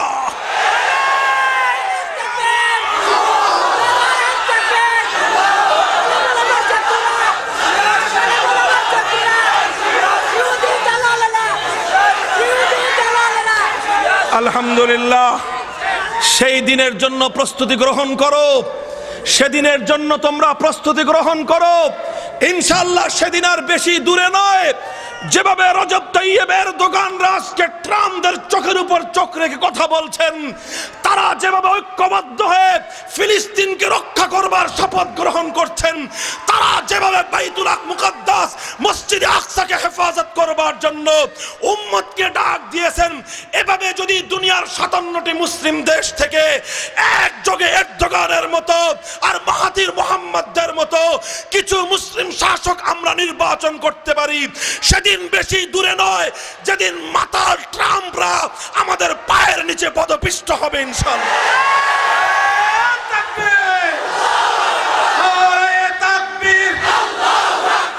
ইসলামের আলো, কোরআনের আলো, ইসলাম ছাড়া অন্য কিছু। মামুনুল সাহেব এগিয়ে চলো, মামুনুল সাহেব এগিয়ে চলো, আল্লাহ আছে তোমার সাথে। মুহতারাম হাজিরিন, আমার আখেরি পয়েন্ট আলোচনার আমি আপনাদেরকে প্রস্তুত করবার জন্য এসেছি, ঘুমন্ত মুসলিম যুবকদেরকে জাগিয়ে তুলবার জন্য এসেছি, মুসলমানদের ঘুমন্ত হৃদয়ের মধ্যে জাগরণের বারুদ জ্বালবার জন্য আমি এসেছি। আমি জাতিকে তেমন নসিহত করি না, নসিহত তো করা বুজুর্গদের কাজ। জাতিকে খুব উন্নত আমলের কথাও আমি বলি না, আমি নিজেরই আমল খুব ত্রুটিপূর্ণ। আমল তো করবেন ওই সমস্ত ওলামায়ে কেরাম যারা আমলের দিক থেকে অনেক অগ্রগামী।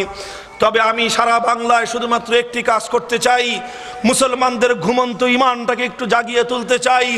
মুসলিম জনপদগুলোতে যেই যুবকরা আজকে আব্রাহাম লিঙ্কনের গণতন্ত্র কায়েম করবার জন্য, অথবা মুসলমানদের যেই যুবকগুলো আজকে লেনিন মাওসিতুংয়ের সমাজতন্ত্র বাস্তবায়ন করবার জন্য নেতা নেত্রীদের পিছনে যারা তাদের যৌবনের এই শক্তি ব্যয় করছে, তারা যৌবনের উত্তাল তরঙ্গের এই রক্তকে যারা কারো ক্ষমতার সিঁড়ি হওয়ার জন্য আর কারো ক্ষমতা ক্ষমতার লাঠিয়াল হিসেবে ব্যবহৃত হয়ে যারা আজকে আমার জনপদগুলোতে মুসলিম জনপদ যুবকরা আজকে মিসইউজড হচ্ছে, সেই মুসলিম যুবক সমাজকে জাগ্রত করতে চাই। কোন নেতার নেত্রীর গোলামি নয়, কোন ব্যক্তির পূজা নয়। হে মুসলিম যুবকরা, আরেকবার তোরা জেগে ওঠ আল্লাহর এই জমিনে আল্লাহর দ্বীন বিজয়ী করবার জন্য।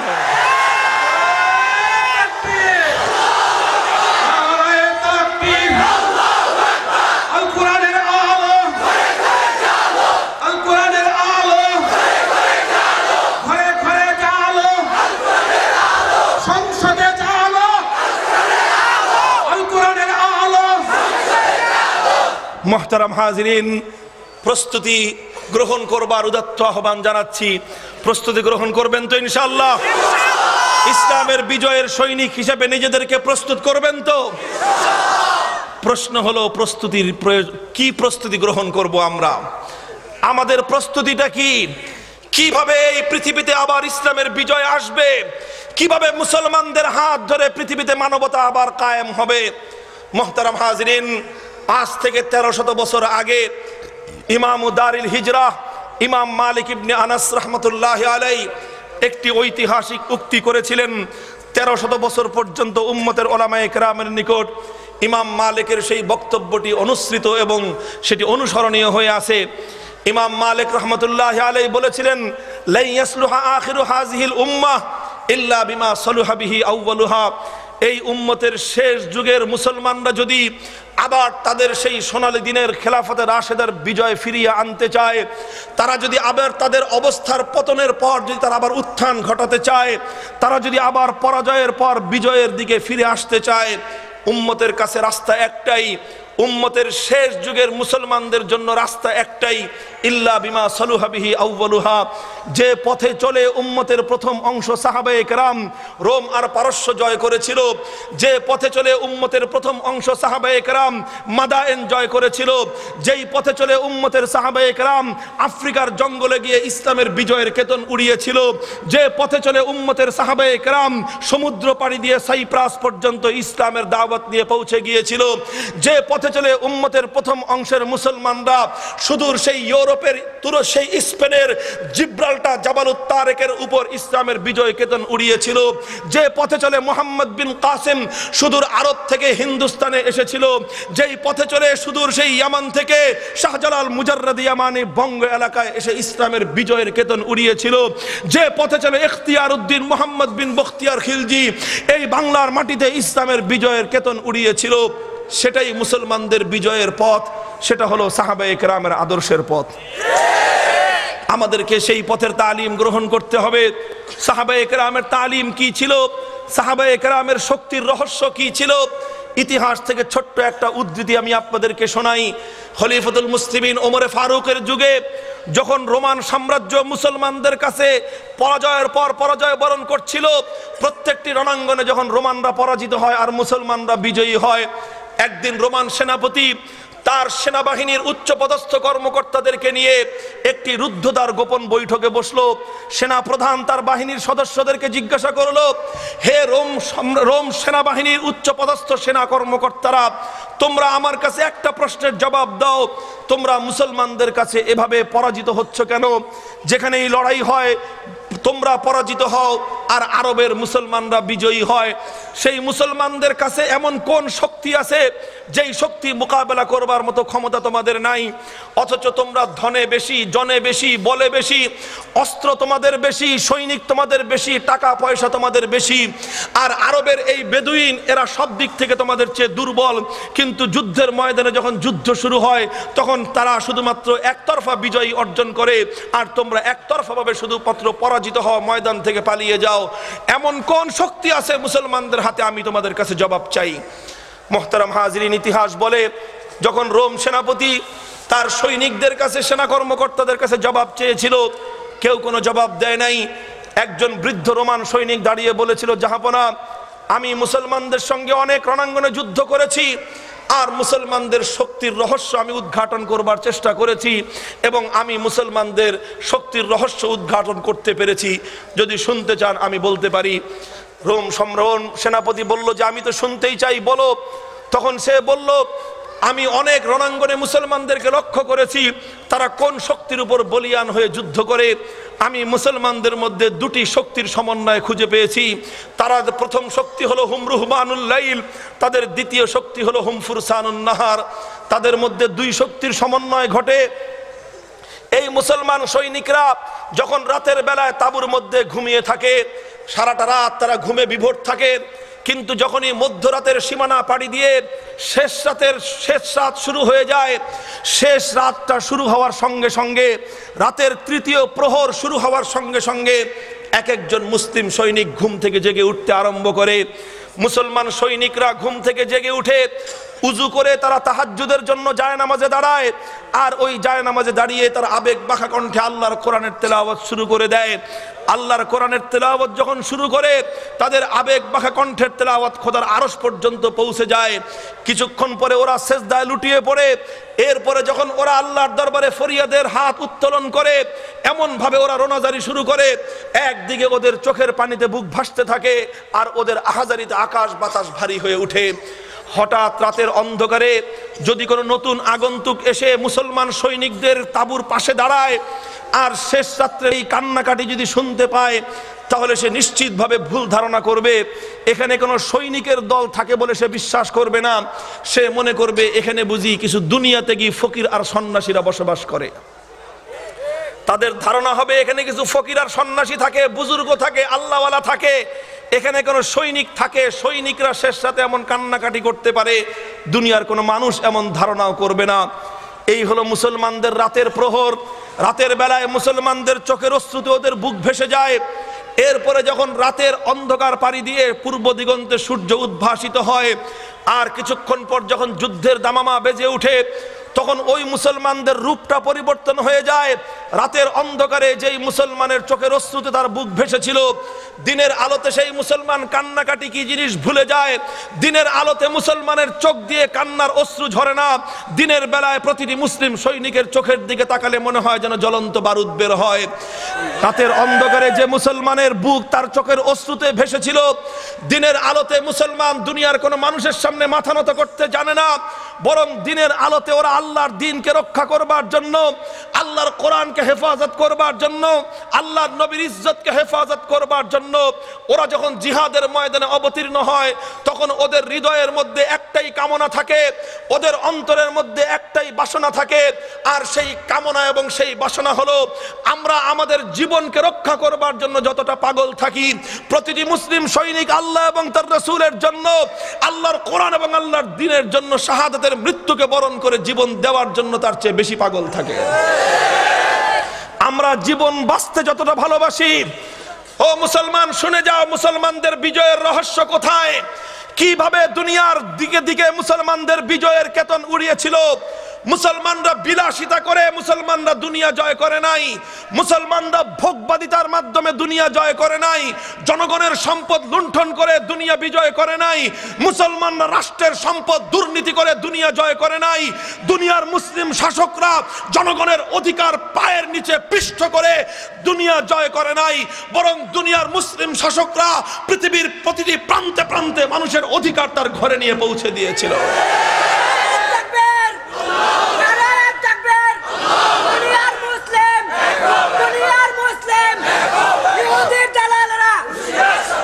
মুহতারাম হাজিরিন, বলেছিল এই সেই দুই শক্তি, যতদিন পর্যন্ত মুসলমানদের মধ্যে এই দুই শক্তির সমন্বয় হবে, অর্থাৎ মুসলমানরা যতদিন পর্যন্ত রাতের বেলায় আল্লাহর দরবারে দাঁড়িয়ে রোনাজারি করবে আর ফরিয়াদের হাত উত্তোলন করবে, যতদিন পর্যন্ত মুসলমানরা রাতের বেলায় চোখের পানিতে আল্লাহর দরবারে নিজেদের বুক ভাসাবে, আর সেই বুক ভাসানে যাদের চোখের অশ্রুতে রাতের বেলায় নিজেদের বুক ভেসেছিল, সেই মুসলমানরা যখন দিনের বেলায় আল্লাহর জন্য, সেই মুসলমানরা যখন দিনের বেলায় আল্লাহর নবীর ইজ্জতের হেফাজতের জন্য, সেই মুসলমান যখন আল্লাহর জমিনে আল্লাহর দ্বীনকে রক্ষা করবার জন্য শাহাদাতের মৃত্যুকে আলিঙ্গন করতে প্রস্তুত থাকবে, আর ওই মুসলমানের বুকের রক্ত যখন আল্লাহর জমিন রঞ্জিত হবে, হে রোম সেনাপতি শুনে রাখো, মুসলমানের চোখের অশ্রু আর বুকের রক্ত দিয়ে এমন একটা শক্তি উৎপাদন হয়, এমন একটা শক্তি খোদার জমিনে তৈরি হয়, যেই শক্তির মোকাবেলা করবার শক্তি আসমান আর জমিনের মধ্যে কোনো মাখলুকের হাতে নাই। মুহতারাম হাজিরিন, আমি বলতে চাই আজ আপনাদেরকে একটা অত্যন্ত গুরুত্বপূর্ণ এবং অত্যন্ত প্রয়োজনীয় একটি বিষয়ের দিকে আমি আপনাদেরকে দৃষ্টি আকর্ষণ করতে চাই। দুনিয়াতে মুসলমানরা বিশ্বকে জয় করেছিল শুধু সামরিক শক্তির উপর নির্ভর করে নয়। যারা বলে মুসলমানরা তীর আর তরবারির মাধ্যমে দুনিয়া জয় করেছিল, ওরা ইসলামের ইতিহাস সঠিকভাবে অধ্যয়ন করতে ব্যর্থ হয়েছে। যদি কেউ বলে মুসলমানরা দুনিয়াতে তারা সামরিক সৈনিকদের শক্তিতে নির্ভর করে, সৈন্যবাহিনীর সংখ্যাধিক্যের উপর নির্ভর করে দুনিয়া জয় করেছিল, আমি বলবো সে মিথ্যা কথা বলে।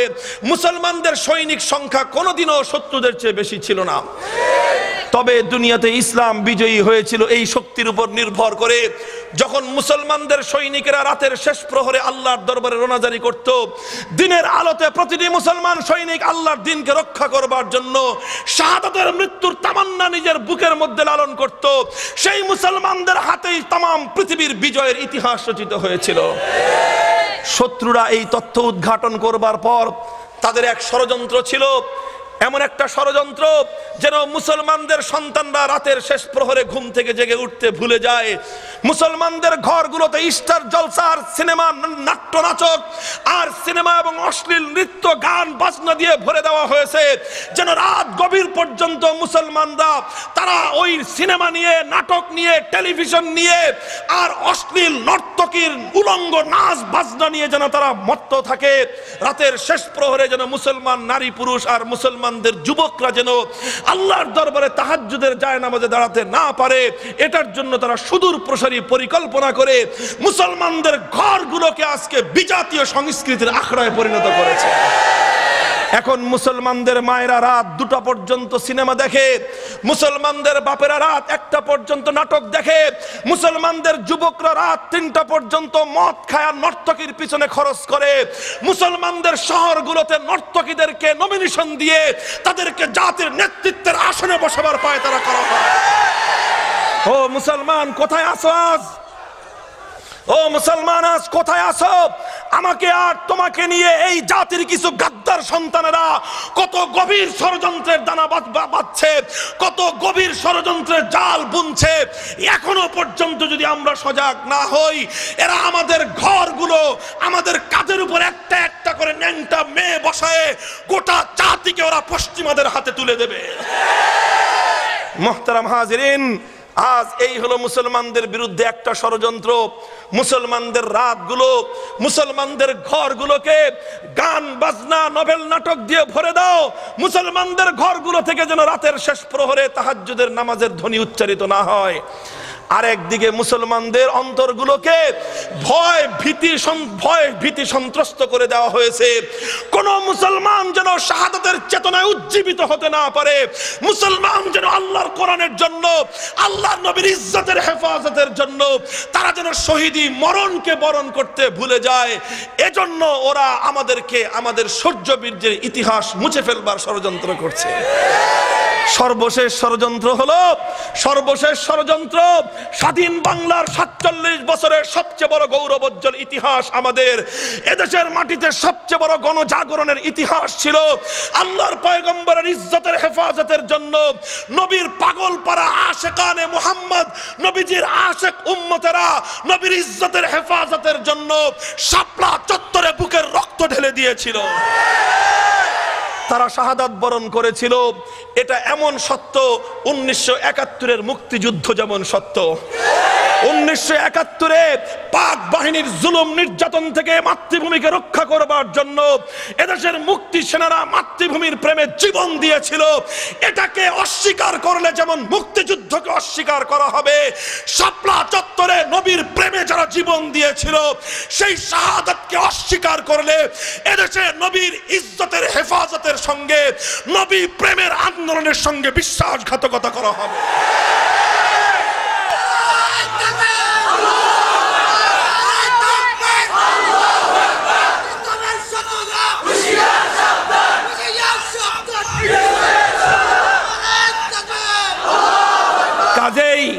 কাজেই এই অশুভ তৎপরতা কেউ পরিচালনা করবেন না। আমরা অনুরোধ করি আমরা কোনো হঠকারিতাকে যেমন বিশ্বাস করি না, আমরা মিথ্যাকেও বরদাস্ত করি না। সেদিন আমাদের চোখের সামনে আমাদের ভাইরা জীবন দিয়েছে, আমি আমার চোখে দেখেছি আমার ভাইদের রক্তাক্ত লাশ। আমরা সেই চোখের দেখা দৃশ্যকে অস্বীকার করতে পারবো না। আপনারা ক্ষমা প্রার্থনা করতে পারেন, আপনারা শহীদদের পরিবারগুলোর সঙ্গে সমবেদনা প্রকাশ করতে পারেন, শহীদদের রেখে যাওয়া আপনজনদের কাছে আপনারা তাদের জীবন জীবিকা নির্বাহ করবার জন্য সাহায্যের হাত প্রসারিত করতে পারেন। আমরা স্বাগত জানাবো, কিন্তু শাহাদাতের ইতিহাসকে অস্বীকার করলে আবার নতুন রক্ত দেওয়ার জন্য প্রস্তুত থাকবো আমরা।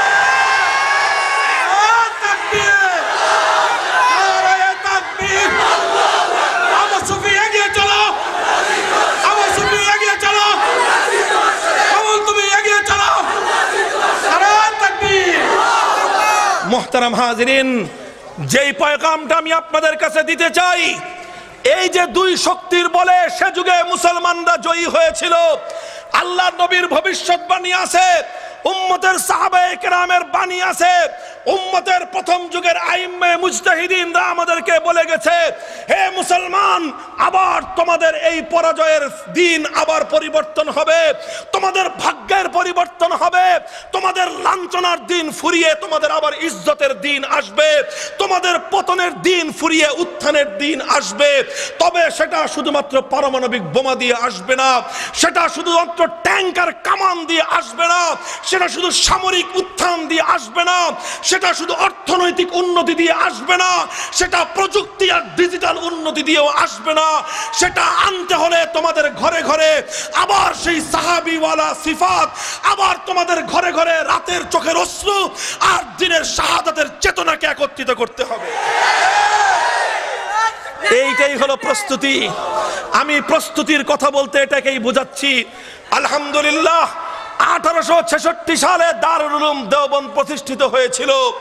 দারুল উলুম দেওবন্দ প্রতিষ্ঠিত হয়েছিল তৎকালীন সাম্রাজ্যবাদী ব্রিটিশের পেটের মধ্যে থেকে ব্রিটিশকে দেশ থেকে বিতাড়ন করবার এক স্বাধীনতার জীবন্ত চেতনা নিয়ে দারুল উলুম দেওবন্দ গড়ে উঠেছিল।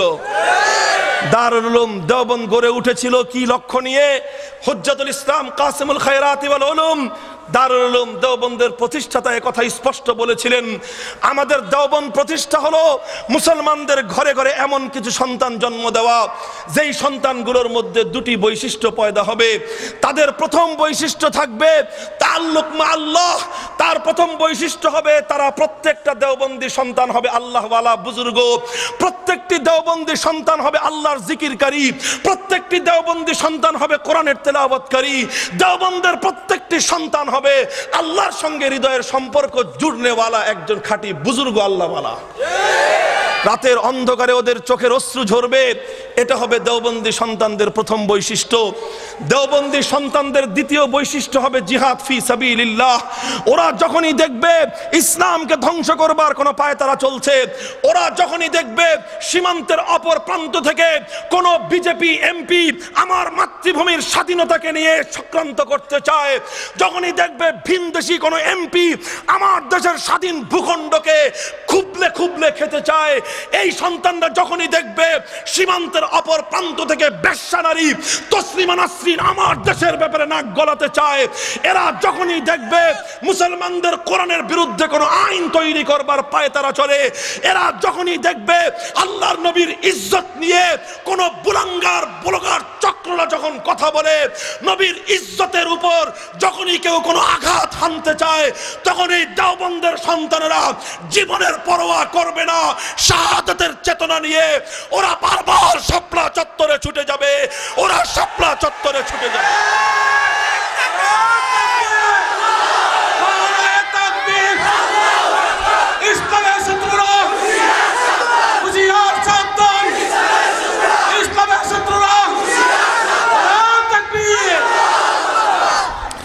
আজ মাদ্রাসাগুলোর সঙ্গে অনেকেই বুঝে আর অনেকে না বুঝে শত্রুতা পোষণ করে। বুঝে তো শত্রুতা পোষণ করে তারা যারা ইহুদিবাদের এজেন্ট, কওমি মাদ্রাসাগুলোকে বুঝে শুনে কওমি মাদ্রাসার সঙ্গে শত্রুতা পোষণ করে তারা যারা আল্লাহর জমিন থেকে ইসলামের নাম নিশানা মুছে ফেলতে চায়। আর না বুঝে কওমি মাদ্রাসার সঙ্গে শত্রুতা পোষণ করে তারা যারা ইহুদিবাদের চক্র চক্রান্তের শিকার। আজকে দেখবেন কওমি মাদ্রাসাগুলোর বিরুদ্ধে একরকম ষড়যন্ত্র এবং একটা অপপ্রচার চালানো হচ্ছে। সবচেয়ে বড় নতুন অপপ্রচার যেটা আজকের লেটেস্ট অপপ্রচার হলো মাদ্রাসাগুলোর বিরুদ্ধে। কি অপপ্রচার? যে এই মাদ্রাসাগুলো এবং মাদ্রাসার হুজুররা তাদের ছাত্রদেরকে ইসলামী আন্দোলনের কাজে শাপলা চত্বরে নিয়ে যায়। আবার অভিযোগ করে হুজুররা তাদের ছাত্রদেরকে ইস্তেমার মাঠে নিয়ে যায়, ইস্তেমার কাজে ব্যবহার করে, কাকরাইলের কাজে ব্যবহার করে। আল্লাহর দ্বীনের জন্য হুজুররা নাকি ছাত্রদেরকে ব্যবহার করে। আল্লাহর নবীর ইজ্জতের হেফাজতের আন্দোলনে হুজুররা নাকি ছাত্রদেরকে ব্যবহার করে। এই কথাগুলো বলে কওমি মাদ্রাসা সম্পর্কে জাতির কাছে একটা নেতিবাচক পয়গাম এবং সংবাদ মেসেজ তারা দিতে চায়। খুব ভালো করে বুঝে যান কওমি মাদ্রাসা কি জিনিস, কওমি মাদ্রাসা কেন তৈরি হয়েছে। কওমি মাদ্রাসাগুলোর প্রধান বৈশিষ্ট্য হলো আমরা কোনো বুকিস্ট প্রজন্ম তৈরি করতে চাই না। শুধু পাঠ্যপুস্তক মুখস্থ করায় দিয়ে, পরীক্ষায় ভালো ফলাফল দিয়ে, একটা সার্টিফিকেট আর একটা সনদ গলার মধ্যে ঝুলিয়ে দিয়ে কওমি মাদ্রাসা ওই ধরনের প্রতিবন্ধী কোনো প্রজন্ম তৈরি করতে চায় না। কওমি মাদ্রাসার শিক্ষা ব্যবস্থার মূল বৈশিষ্ট্য হলো এই, লিসেন মি, কান খাড়া করে শুনে রাখেন। আপনি এতাআতি হবেন না ওয়াজাহাতি হবেন পরের ব্যাপার, কিন্তু আমাদের কথা স্পষ্ট শুনে যান।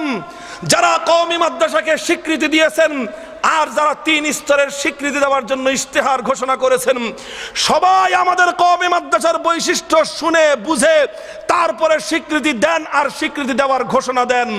আমরা পরিষ্কার ভাষায় বলি, দুনিয়ার কোনো কিছুর মূল্যে আমরা আমাদের মূল জায়গাটা ছাড়তে পারবো না। যদি আমাদের জায়গায় রেখে আমাদের সঙ্গে বনিবনা হয় ওয়েলকাম, আর আমাদেরকে যদি আমাদের জায়গা থেকে এক চুল পরিমাণ সরাবার চেষ্টা করা হয়, রক্তের বন্যা বইবে, শাহাদাতের চেতনা দিয়ে আমরা মোকাবেলা করব।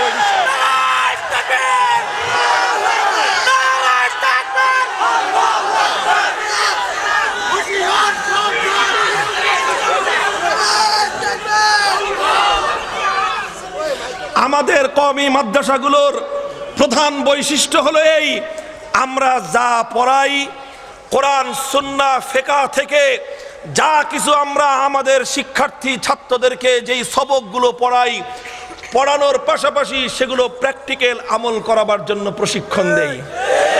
এটাই হলো কওমি মাদ্রাসা। আমরা মানব সেবার কথা শিক্ষা দেই, আল্লাহর কোরআন থেকে পড়াই, আল্লাহর নবীর হাদিস থেকে পড়াই। আল্লাহর নবীজি আল্লাহর পক্ষ থেকে হাদিসে কুদসিতে বলেছেন, আল খালকু ইয়ালুল্লাহ ওয়া আহাব্বুল খালকি ইলাল্লাহি মান আহসানা ইলা ইয়ালিহি আফজালুল আমাল ইতআমুন ফি সাবিলিল্লাহ ইতআমুত তাআম। আল্লাহর নবী বলেছেন সর্বোত্তম আমল হলো অভাবী দরিদ্র মানুষকে খাবার খাওয়ানো। আমরা এটা শুধুমাত্র পড়ায় শেষ করি না, বরং আমরা ক্ষুধার্ত, অনাহারী, দুর্গত, বন্যা কবলিত, রোহিঙ্গা দুর্দশাগ্রস্ত মানুষের পাশে এদেশের কওমি উলামায়ে কেরাম যত সামান্য সামর্থ্য নিয়ে জাতির মধ্যে সবচেয়ে বেশি অবদান রাখে। আমরা জিহাদের সবক পড়াই, ওয়াজাহিদু ফি সাবিলিল্লাহ ওয়াজাহিদু ফিল্লাহি হাক্কা জিহাদিহি। আল্লাহর রাসূলের ইজ্জতের হেফাজতের জন্য জীবন উৎসর্গ করবার ইতিহাসগুলো বুখারী শরীফে আমরা পড়াই।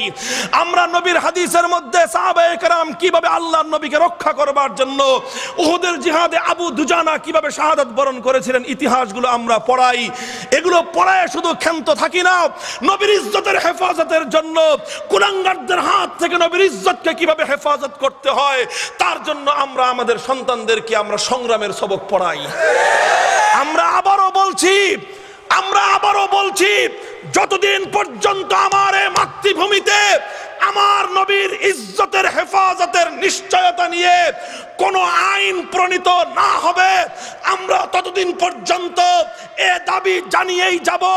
আমরা আমাদের জাতীয় সংসদে আল্লাহর নবীর বিরুদ্ধে কটাক্ষকারী কটুক্তিকারীদের জন্য সর্বোচ্চ শাস্তির বিধান মৃত্যুদণ্ডের আইন চাই, মৃত্যুদণ্ডের আইন চাই।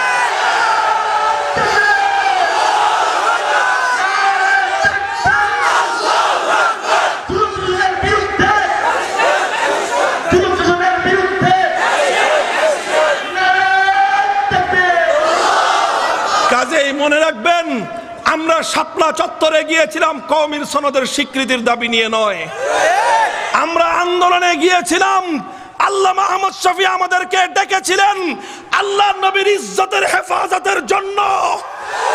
আমরা শপথ গ্রহণ করতে চাই, এদেশের মাটিতে নবীর দুশমনদের বিরুদ্ধে সর্বোচ্চ শাস্তির মৃত্যুদণ্ডের আইন পাশ না হওয়া পর্যন্ত আমাদের এই আন্দোলন বন্ধ হবে না, বন্ধ হতে পারে না। কথা ঠিক না বেঠিক?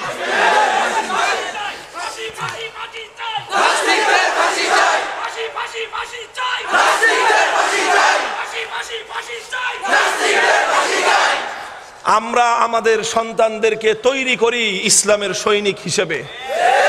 কওমি মাদ্রাসাকে হাফিজি হুজুর রহমতুল্লাহ আলাইহি বলে গেছেন, এই হাফিজি হুজুর বলে গেছেন তার ভাষায় কওমি মাদ্রাসাগুলো হতে পারে সেটা বড় মাদ্রাসা, হতে পারে সেটা ছোট মাদ্রাসা, এমনকি একটা ভাঙ্গা কুড়ে ঘরের মক্তব হতে পারে। হযরত হাফিজি হুজুর বলতেন কওমি মাদ্রাসাগুলো হলো দ্বীন এবং ইসলাম রক্ষা করার ক্যান্টনমেন্ট। এটা আমার শব্দ নয়, যারা হাফিজ হুজুরের কাছ থেকে কথা শুনেছেন এই মাটিতে এখনো হাজার হাজার সেই সমস্ত মানুষ জিন্দা আছে।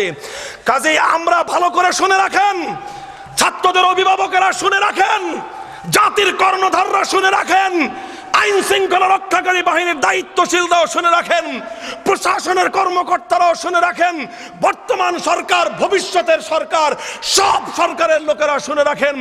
আমরা মাদ্রাসা খুলেছি শুধুমাত্র পেট পূজা করবার আর চাকরির ধান্দা করবার মতো একটা প্রজন্ম তৈরি করবার জন্য। আমাদের সন্তানরা পড়াশোনা শেষ করে চাকরির জন্য সার্টিফিকেট নিয়ে রাস্তায় রাস্তায় ঘুরবে, সেই সন্তান তৈরি করার জন্য কওমি মাদ্রাসা তৈরি করা হয় নাই। আমাদেরকে সান্ত্বনার বাণী শোনানো হয় যে এখন থেকে আপনারা সরকারি চাকরি পাবেন, ওই চাকরির গুল্লি মারি আমরা। চাকরি খোদা আমরা তো বিশ্বাস করি এটা। যেদিন থেকে আল্লাহর কোরআনের শিক্ষাগারে নিজেদের নাম লিখিয়েছিলি সেদিন থেকে আমাদের বিশ্বাস, ঈমান আমরা বুকের মধ্যে লিখে রেখেছি। ওমা মিন দাব্বাতিন ফিল আরদি ইল্লা আলাল্লাহি রিজকুহা।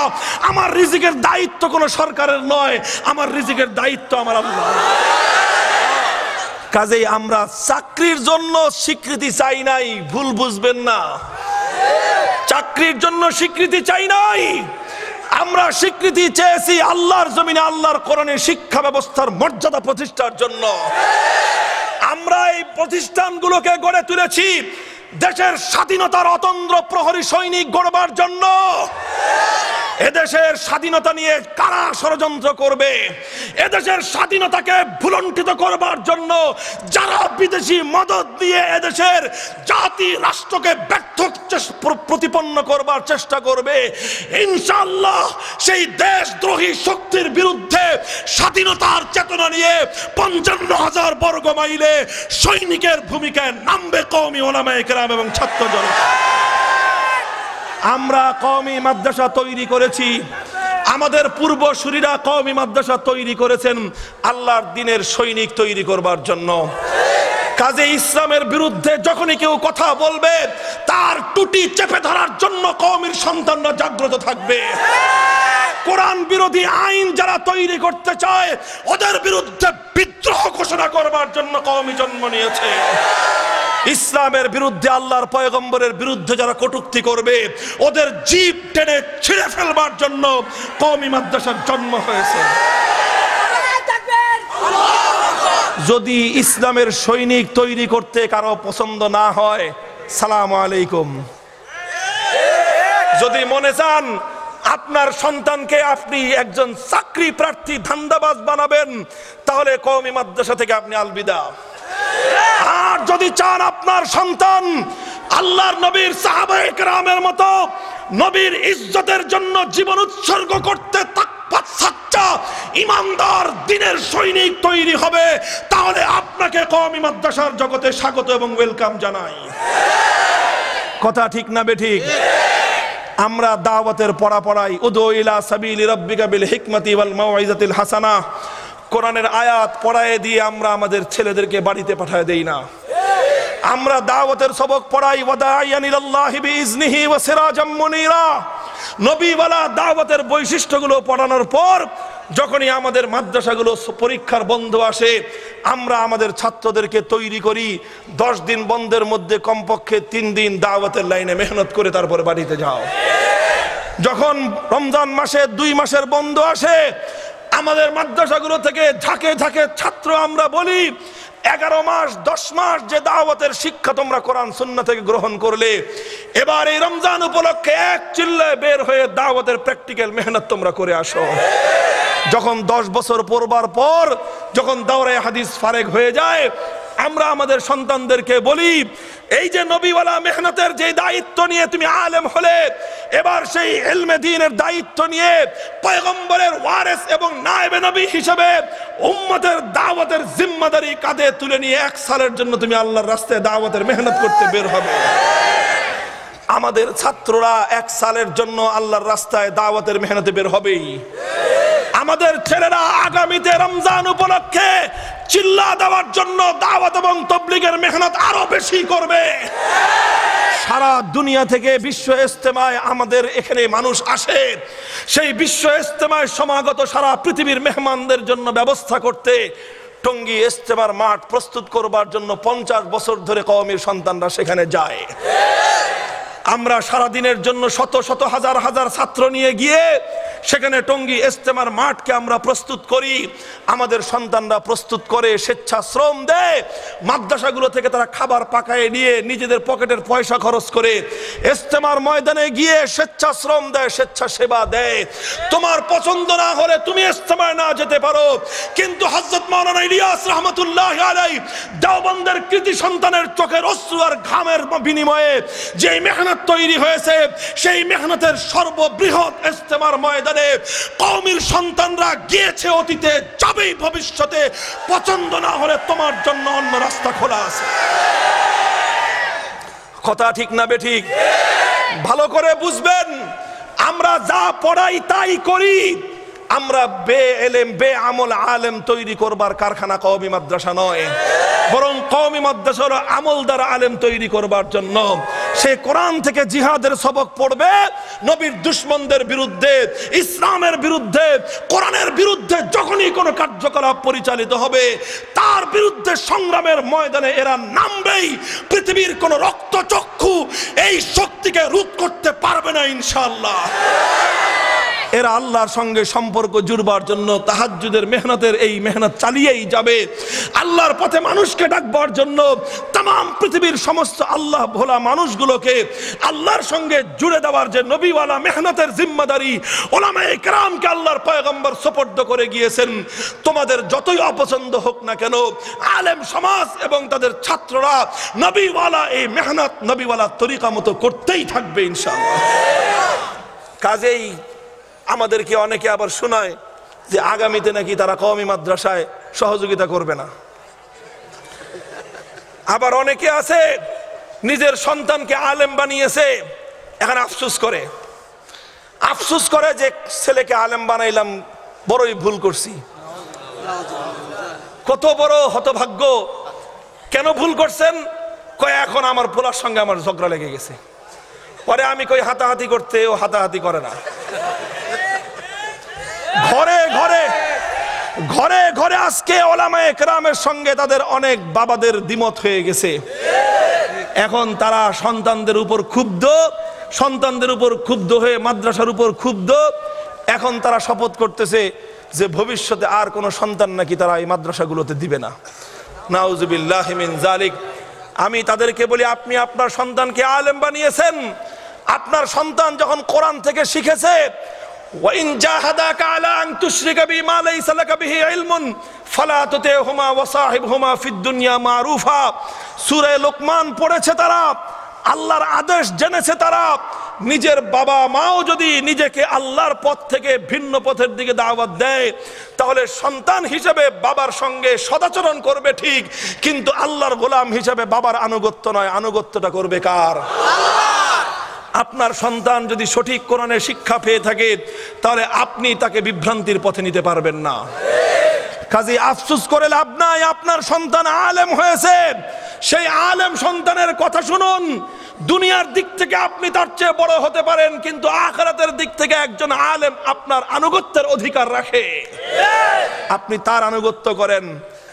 আর আমাদেরকে ভয় দেখায়েন না, দান খয়রাত করবেন না। কওমি মাদ্রাসা কোনো ব্যক্তির দান খয়রাতের উপর নির্ভর করে জন্ম নেয় নাই। কওমি মাদ্রাসা যখন জন্ম নিয়েছে তখন তার উসুলে হাসতে গানা 8 দফা মূল নীতি প্রণয়ন করেই কওমি মাদ্রাসা জন্ম নিয়েছে, যে দুনিয়ার কোনো মাখলুকের উপর নির্ভর করে কওমি মাদ্রাসা চলবে না। কওমি মাদ্রাসাগুলো বিশ্বাস করে যে এই মাদ্রাসাগুলোতে তাদের দান খয়রাত কবুল হয় যাদের ভাগ্য চমকায়, যারা সৌভাগ্যবান তাদের টাকা এখানে কবুল হয়, কোনো পোড়া কপালের টাকা কওমি মাদ্রাসায় গ্রহণ করা হয় না। কাজেই ভবিষ্যতে চিন্তা করেন আপনার দান কওমি মাদ্রাসায় গ্রহণ করা হবে কিনা। হুমকি দিয়েন না, হুমকি দিয়েন না। আমরা তো সেই জাতি যারা মাথাম পেটে পাথর বেঁধে খন্দকের ময়দানে মাটি কেটেছিলাম। আমরা সে জাতি ব্রিটিশের বিরুদ্ধে তাদের পেটের মধ্যে কওমি মাদ্রাসা তৈরি করে সেই কওমি মাদ্রাসার ডালের পানি খেয়ে ব্রিটিশের বিরুদ্ধে মুক্তিযুদ্ধ করে ওদের তল্পিতল্পা সহ 7 সমুদ্র 13 নদীর অপর পারে পাঠিয়ে দিয়েছে। কওমি মাদ্রাসা হলো সেই জাতি। আজ আমাদের রক্ত দিয়ে আপনারা আপনাদের হাতগুলো রঞ্জিত করেছেন। কি বিভীষিকাময়! বাংলাদেশের স্বাধীনতা পরবর্তী 47 বছরের মধ্যে এমন নৃশংস দ্বিতীয় কোনো ঘটনার নজির আমরা খুঁজে পাই না। কিভাবে এই নৃশংসতা চালানো হয়েছে! কওমি মাদ্রাসার ছেলেগুলো মাদ্রাসা বন্ধ উপলক্ষে একটু লম্বা সময়ের জন্য বিভিন্ন মাদ্রাসাগুলো থেকে ইজতেমার ময়দানে গিয়েছিল। আসন্ন বিশ্ব ইজতেমা একেবারেই সন্নিকটে দোরগোড়ায়। বিশ্ব ইজতেমার প্যান্ডেল তৈরি করবে, সেখানে কাজগুলো করবে। সেখানে কোনো হাতাহাতি, কোনো মারামারি, কোনো লাঠালাঠি করবার একেবারেই কোনো প্রস্তুতি, কোনো কল্পনাও এদের ছিল না। এরপরে কি দেখলাম? এরপরে দেখলাম আমরা 30 নভেম্বরের রাতের বেলায় সারা দেশ থেকে আপনারা জড়ো করলেন প্রত্যেকটা মসজিদে, শত শত হাজার হাজার মানুষকে রাতের বেলায় খবর দিয়ে আপনারা গেলেন জোর করতে। 5 দিনের জোর, 5 দিনের জোর করবার জন্য সকলে যার যার গাট্টি যার যার মসজিদে রেখে খালি হাতে পিঠের পিছনে শুধুমাত্র স্পোর্ট ব্যাগ রেখে সেই ব্যাগের মধ্যে বিভিন্ন লাঠি আর লাঠি সোটা ইত্যাদি নিয়ে আপনারা ফ্রি হ্যান্ডে গেলেন যুদ্ধের প্রস্তুতি নিয়ে। বড় দুঃখ এবং পরিতাপের কথাগুলো বলে যাই। কোনো বিষোদ্গার করা, কোনো অভিশাপ দেওয়া, আপনাদের বিরুদ্ধে কোনো অপপ্রচার করা আমাদের উদ্দেশ্য নয়। শুধুমাত্র জাতিকে সজাগ করবার জন্য, জাতির ঘুমন্ত বিবেককে একটু জাগ্রত করবার জন্য কথাগুলো বলি। এভাবে সারা দেশ থেকে হাজার হাজার মানুষ 5 দিনের জোর করবার জন্য গেল, একজনের সাথেও গাট্টি নাই। অথচ তবলিগ যেদিন থেকে এই কাজ শুরু করেছে সেই দিন থেকেই তবলিগওয়ালাদের সবচেয়ে বড় পরিচয় হলো গাট্টিওয়ালা। এদের সবচেয়ে বড় পরিচয় এরা গাট্টিওয়ালা। তুমি যখন তবলিগের গাট্টি মাথা থেকে নেমে গিয়েছো তখনই তুমি তবলিগের মূল ধারা থেকে বিচ্যুত হয়ে গিয়েছো। তুমি নিজের স্বেচ্ছায় তোমার পরিচয় তুমি ত্যাগ করেছো, তুমি আর ওই পরিচয় ধারণ করবার যোগ্যতা রাখো না। তুমি গেলা, সেখানে গিয়ে কি করলা? তোমরা কি করলা? আর তোমাদের যারা পেছনে পর্দার অন্তরালে যারা কলকাঠি নাড়ালো তারা কি করলো আল্লাহই ভালো জানেন। আল্লাহর কাছে আমরা তার বিচার দিলাম। আমরা শুধু দেখলাম আমাদের সন্তানদেরকে বলা হলো, প্রশাসনের পক্ষ থেকে বলা হলো তোমরা শান্ত হও, 11টার পরে এরা সব চলে যাবে। আমরা সবাই শান্ত হয়ে ভিতরে কাজে কর্মে লিপ্ত থাকলাম, আর কেউ তেলাওয়াতে কোরআনের মধ্যে মশগুল থাকলো। ঠিক যেই 11টার সময় ওরা চলে যাওয়ার কথা, ঠিক ওই 11টার সময় অতর্কিতে তবলিগের বিশ্ব ইজতেমার গেটগুলো ভেঙে তছনছ করে দিয়ে হাজার হাজার মানুষ উন্মত্ততা নিয়ে এমন ভাবে ভিতরে প্রবেশ করলো, যার হাতে যা ছিল তাই নিয়ে দায়ী, মুবাল্লিগ, ওলামা এবং তুলাবাদের উপর এমন ভাবে হামলে পড়লো যেমন ভাবে একটি শত্রু বাহিনী আরেক শত্রু বাহিনীর উপর যেভাবে আক্রমণ চালায়। আমরা প্রথমে মনে করেছিলাম 200-400 আহত হয়েছে। এরপরে যখন দিন আস্তে আস্তে অতিক্রান্ত হতে লাগলো, পরবর্তীতে আমাদের ধারণা হলো 500 থেকে 700 লোক আহত হয়েছে। রাত যখন এসে গেল, সারা ঢাকার আশপাশ থেকে যখন আমাদের কাছে সংবাদগুলো আসতে থাকলো, আমরা আহত সাথীদের নাম তালিকা করতে থাকলাম। তালিকা করতে গিয়ে এক সময় আমাদের কলম রুদ্ধ হয়ে গেল, আমাদের কাগজ ফুরিয়ে আসলো। 1250 তালিকা আমার কাছে বিদ্যমান। এত তালিকা করবার পর এখনো পর্যন্ত কোনো কুল কিনারা খুঁজে পাওয়া যায় না। সর্বশেষ এই তালিকা শেষ করা যায় নাই। 1250 তালিকা করবার পর তালিকা করা ক্ষান্ত দিয়েছি। কত আর তালিকা করব, কত আর তালিকা করব? এখন তো তালিকা করতে হয় কারা কারা সুস্থ আছে তাদের, কারা কারা সুস্থ আছে তাদের তালিকা করাই সহজ। আহতদের তালিকার চেয়ে প্রায় 5000 ওলামায়ে কেরাম এবং তোলাবাদেরকে এইভাবে নির্মমভাবে আঘাত করলো। সবচেয়ে বড় ভয়ঙ্কর ব্যাপার হলো অধিকাংশ আহত যারা, তাদেরকে মাথার মধ্যে আঘাত করা হয়েছে। এমন ভাবে মাথায় আঘাত করা হয়েছে, সাধারণ লাঠির বাড়িতে এই পরিমাণ ডিপ এবং গভীর আহত হওয়ার কথা না।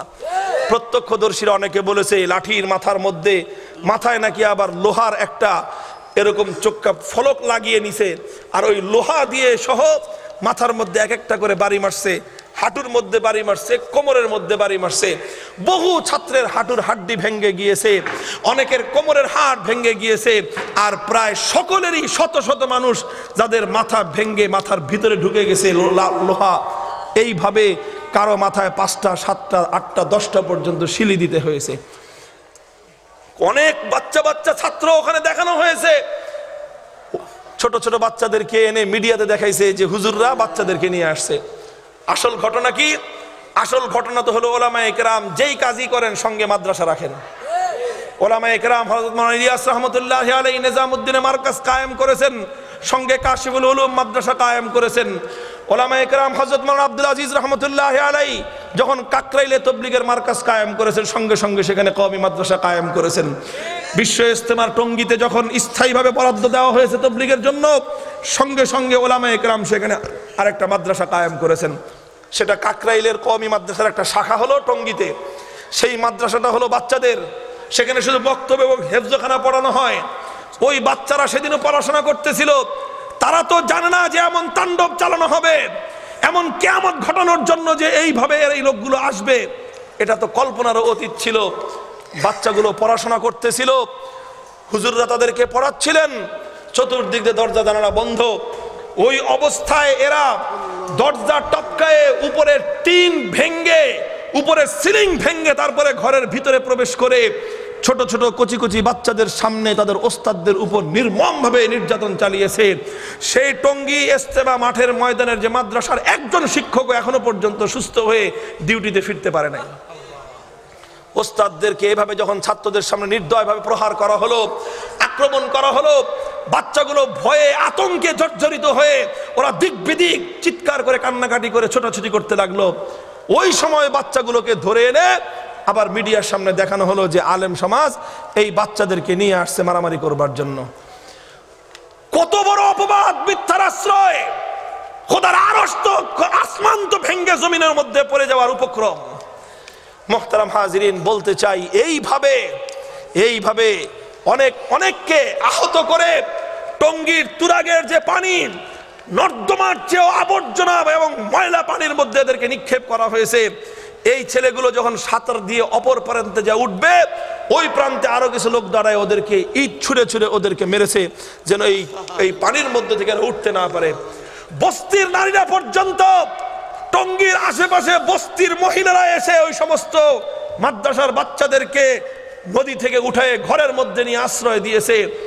কিন্তু দাওয়াত এবং তবলিগের নামে যারা বছরের পর বছর কাজ করলেন, তাদের অন্তরের মধ্যে এতটুকু দয়া এবং মায়া পর্যন্ত জাগ্রত হলো না। তোমরা কিসের দাওয়াতের মেহনত করেছো? তোমরা কিসের ইলিয়াস রহমতুল্লাহ আলাইহির তবলিগের নামের মধ্যে কাজে নেমেছো? তোমরা একদিনের ঘটনায় 100 বছরের দাওয়াত এবং তবলিগের সমস্ত সুনাম এবং সমস্ত মর্যাদাকে ধুলোয় মিশিয়ে দিয়েছো। এখন তোমাদের সামনে একটাই রাস্তা খোলা, এক রাস্তা খোলা, সেটা হলো যে অন্যায় তোমরা করেছো, যে অপরাধ তোমরা করেছো, সারা দুনিয়ার সামনে বাংলাদেশকে কলঙ্কিত করেছো, সারা দুনিয়ার সামনে টঙ্গী ইজতেমার মাঠের যেই সুনাম ছিল সেই সুনামটাকে তোমরা রক্ত দিয়ে রঞ্জিত করে দিয়েছো। সারা দুনিয়াতে তবলিগের দাওয়াতের মেহনতের নামে নিরীহ একটা অসহায় কাজ হিসাবে যেটা সারা দুনিয়াতে পরিচিত ছিল, সেই কাজটাকে একটা তোমরা রক্তারক্তির কাজে পরিণত করে এই কাজের যে বদনাম তোমরা করেছো, তওবা করা ছাড়া এর আর কোনো প্রায়শ্চিত্ত হতে পারে না। আমরা আহ্বান জানাই, আসো তওবা করো, তোমরা ফিরে আসো। তোমাদেরকে দূরে সরিয়ে দেওয়া আমাদের কোনো লক্ষ্য নয়। লা তাসরিবা আলাইকুমুল ইয়াউম, তোমরা আসো, হাতে হাত রাখো। ওলামায়ে কেরাম 3 বছর আগে বলেছিলেন যে ইন্ডিয়ায় গন্ডগোল আছে, 2 গ্রুপ হয়ে গেছে, দয়া করে ওই গ্রুপিং বাংলাদেশে আপনারা আইনেন না। আমাদের বাংলাদেশে কাকরাইলে এমন মুরব্বী আছেন যারা বাংলাদেশের ইজতেমা, বাংলাদেশের কাজ এই বাংলাদেশের মুরব্বীরাই চালাতে পারে, কোনো সমস্যা নাই। কিন্তু এরপরেও ছলে বলে কৌশলে যেভাবেই হোক সেই নিজামুদ্দিন থেকে মাওলানা সাদ সাহেবকে আনতেই হবে, এরকম বিভিন্ন ছল চাতুরির আশ্রয় নিয়ে মাওলানা সাদ সাহেবকে বাংলাদেশে এনে তারপরে ইজতেমার ময়দান থেকে টঙ্গী পর্যন্ত মোটর যাত্রার শোডাউন করে রাজনৈতিক শোডাউন দেখায়, ক্ষমতার ব্যবহার দেখায় তোমরা এদেশের ওলামায়ে কেরামকে ভীত সন্ত্রস্ত করতে চেয়েছিলাম। ওলামায়ে কেরাম তোমাদের কাছে অনুরোধ করেছিলেন, অনুরোধ করি, ইন্ডিয়ায় গ্রুপিং আছে, বাংলাদেশে গ্রুপিং আনবেন না। আপনারা কাকরাইলের মুরব্বীরা সব একত্রিত হয়ে এই কাজটা চালান। ইন্ডিয়ায় যতদিন পর্যন্ত এই বিভক্তি ঐক্যবদ্ধ না হবে ততদিন পর্যন্ত ইন্ডিয়ার কারো বাংলাদেশে আসার দরকার নাই। এই কথা 3 বছর আগে বলবার পর ওলামায়ে কেরামের সেই কথা কানে লাগে নাই।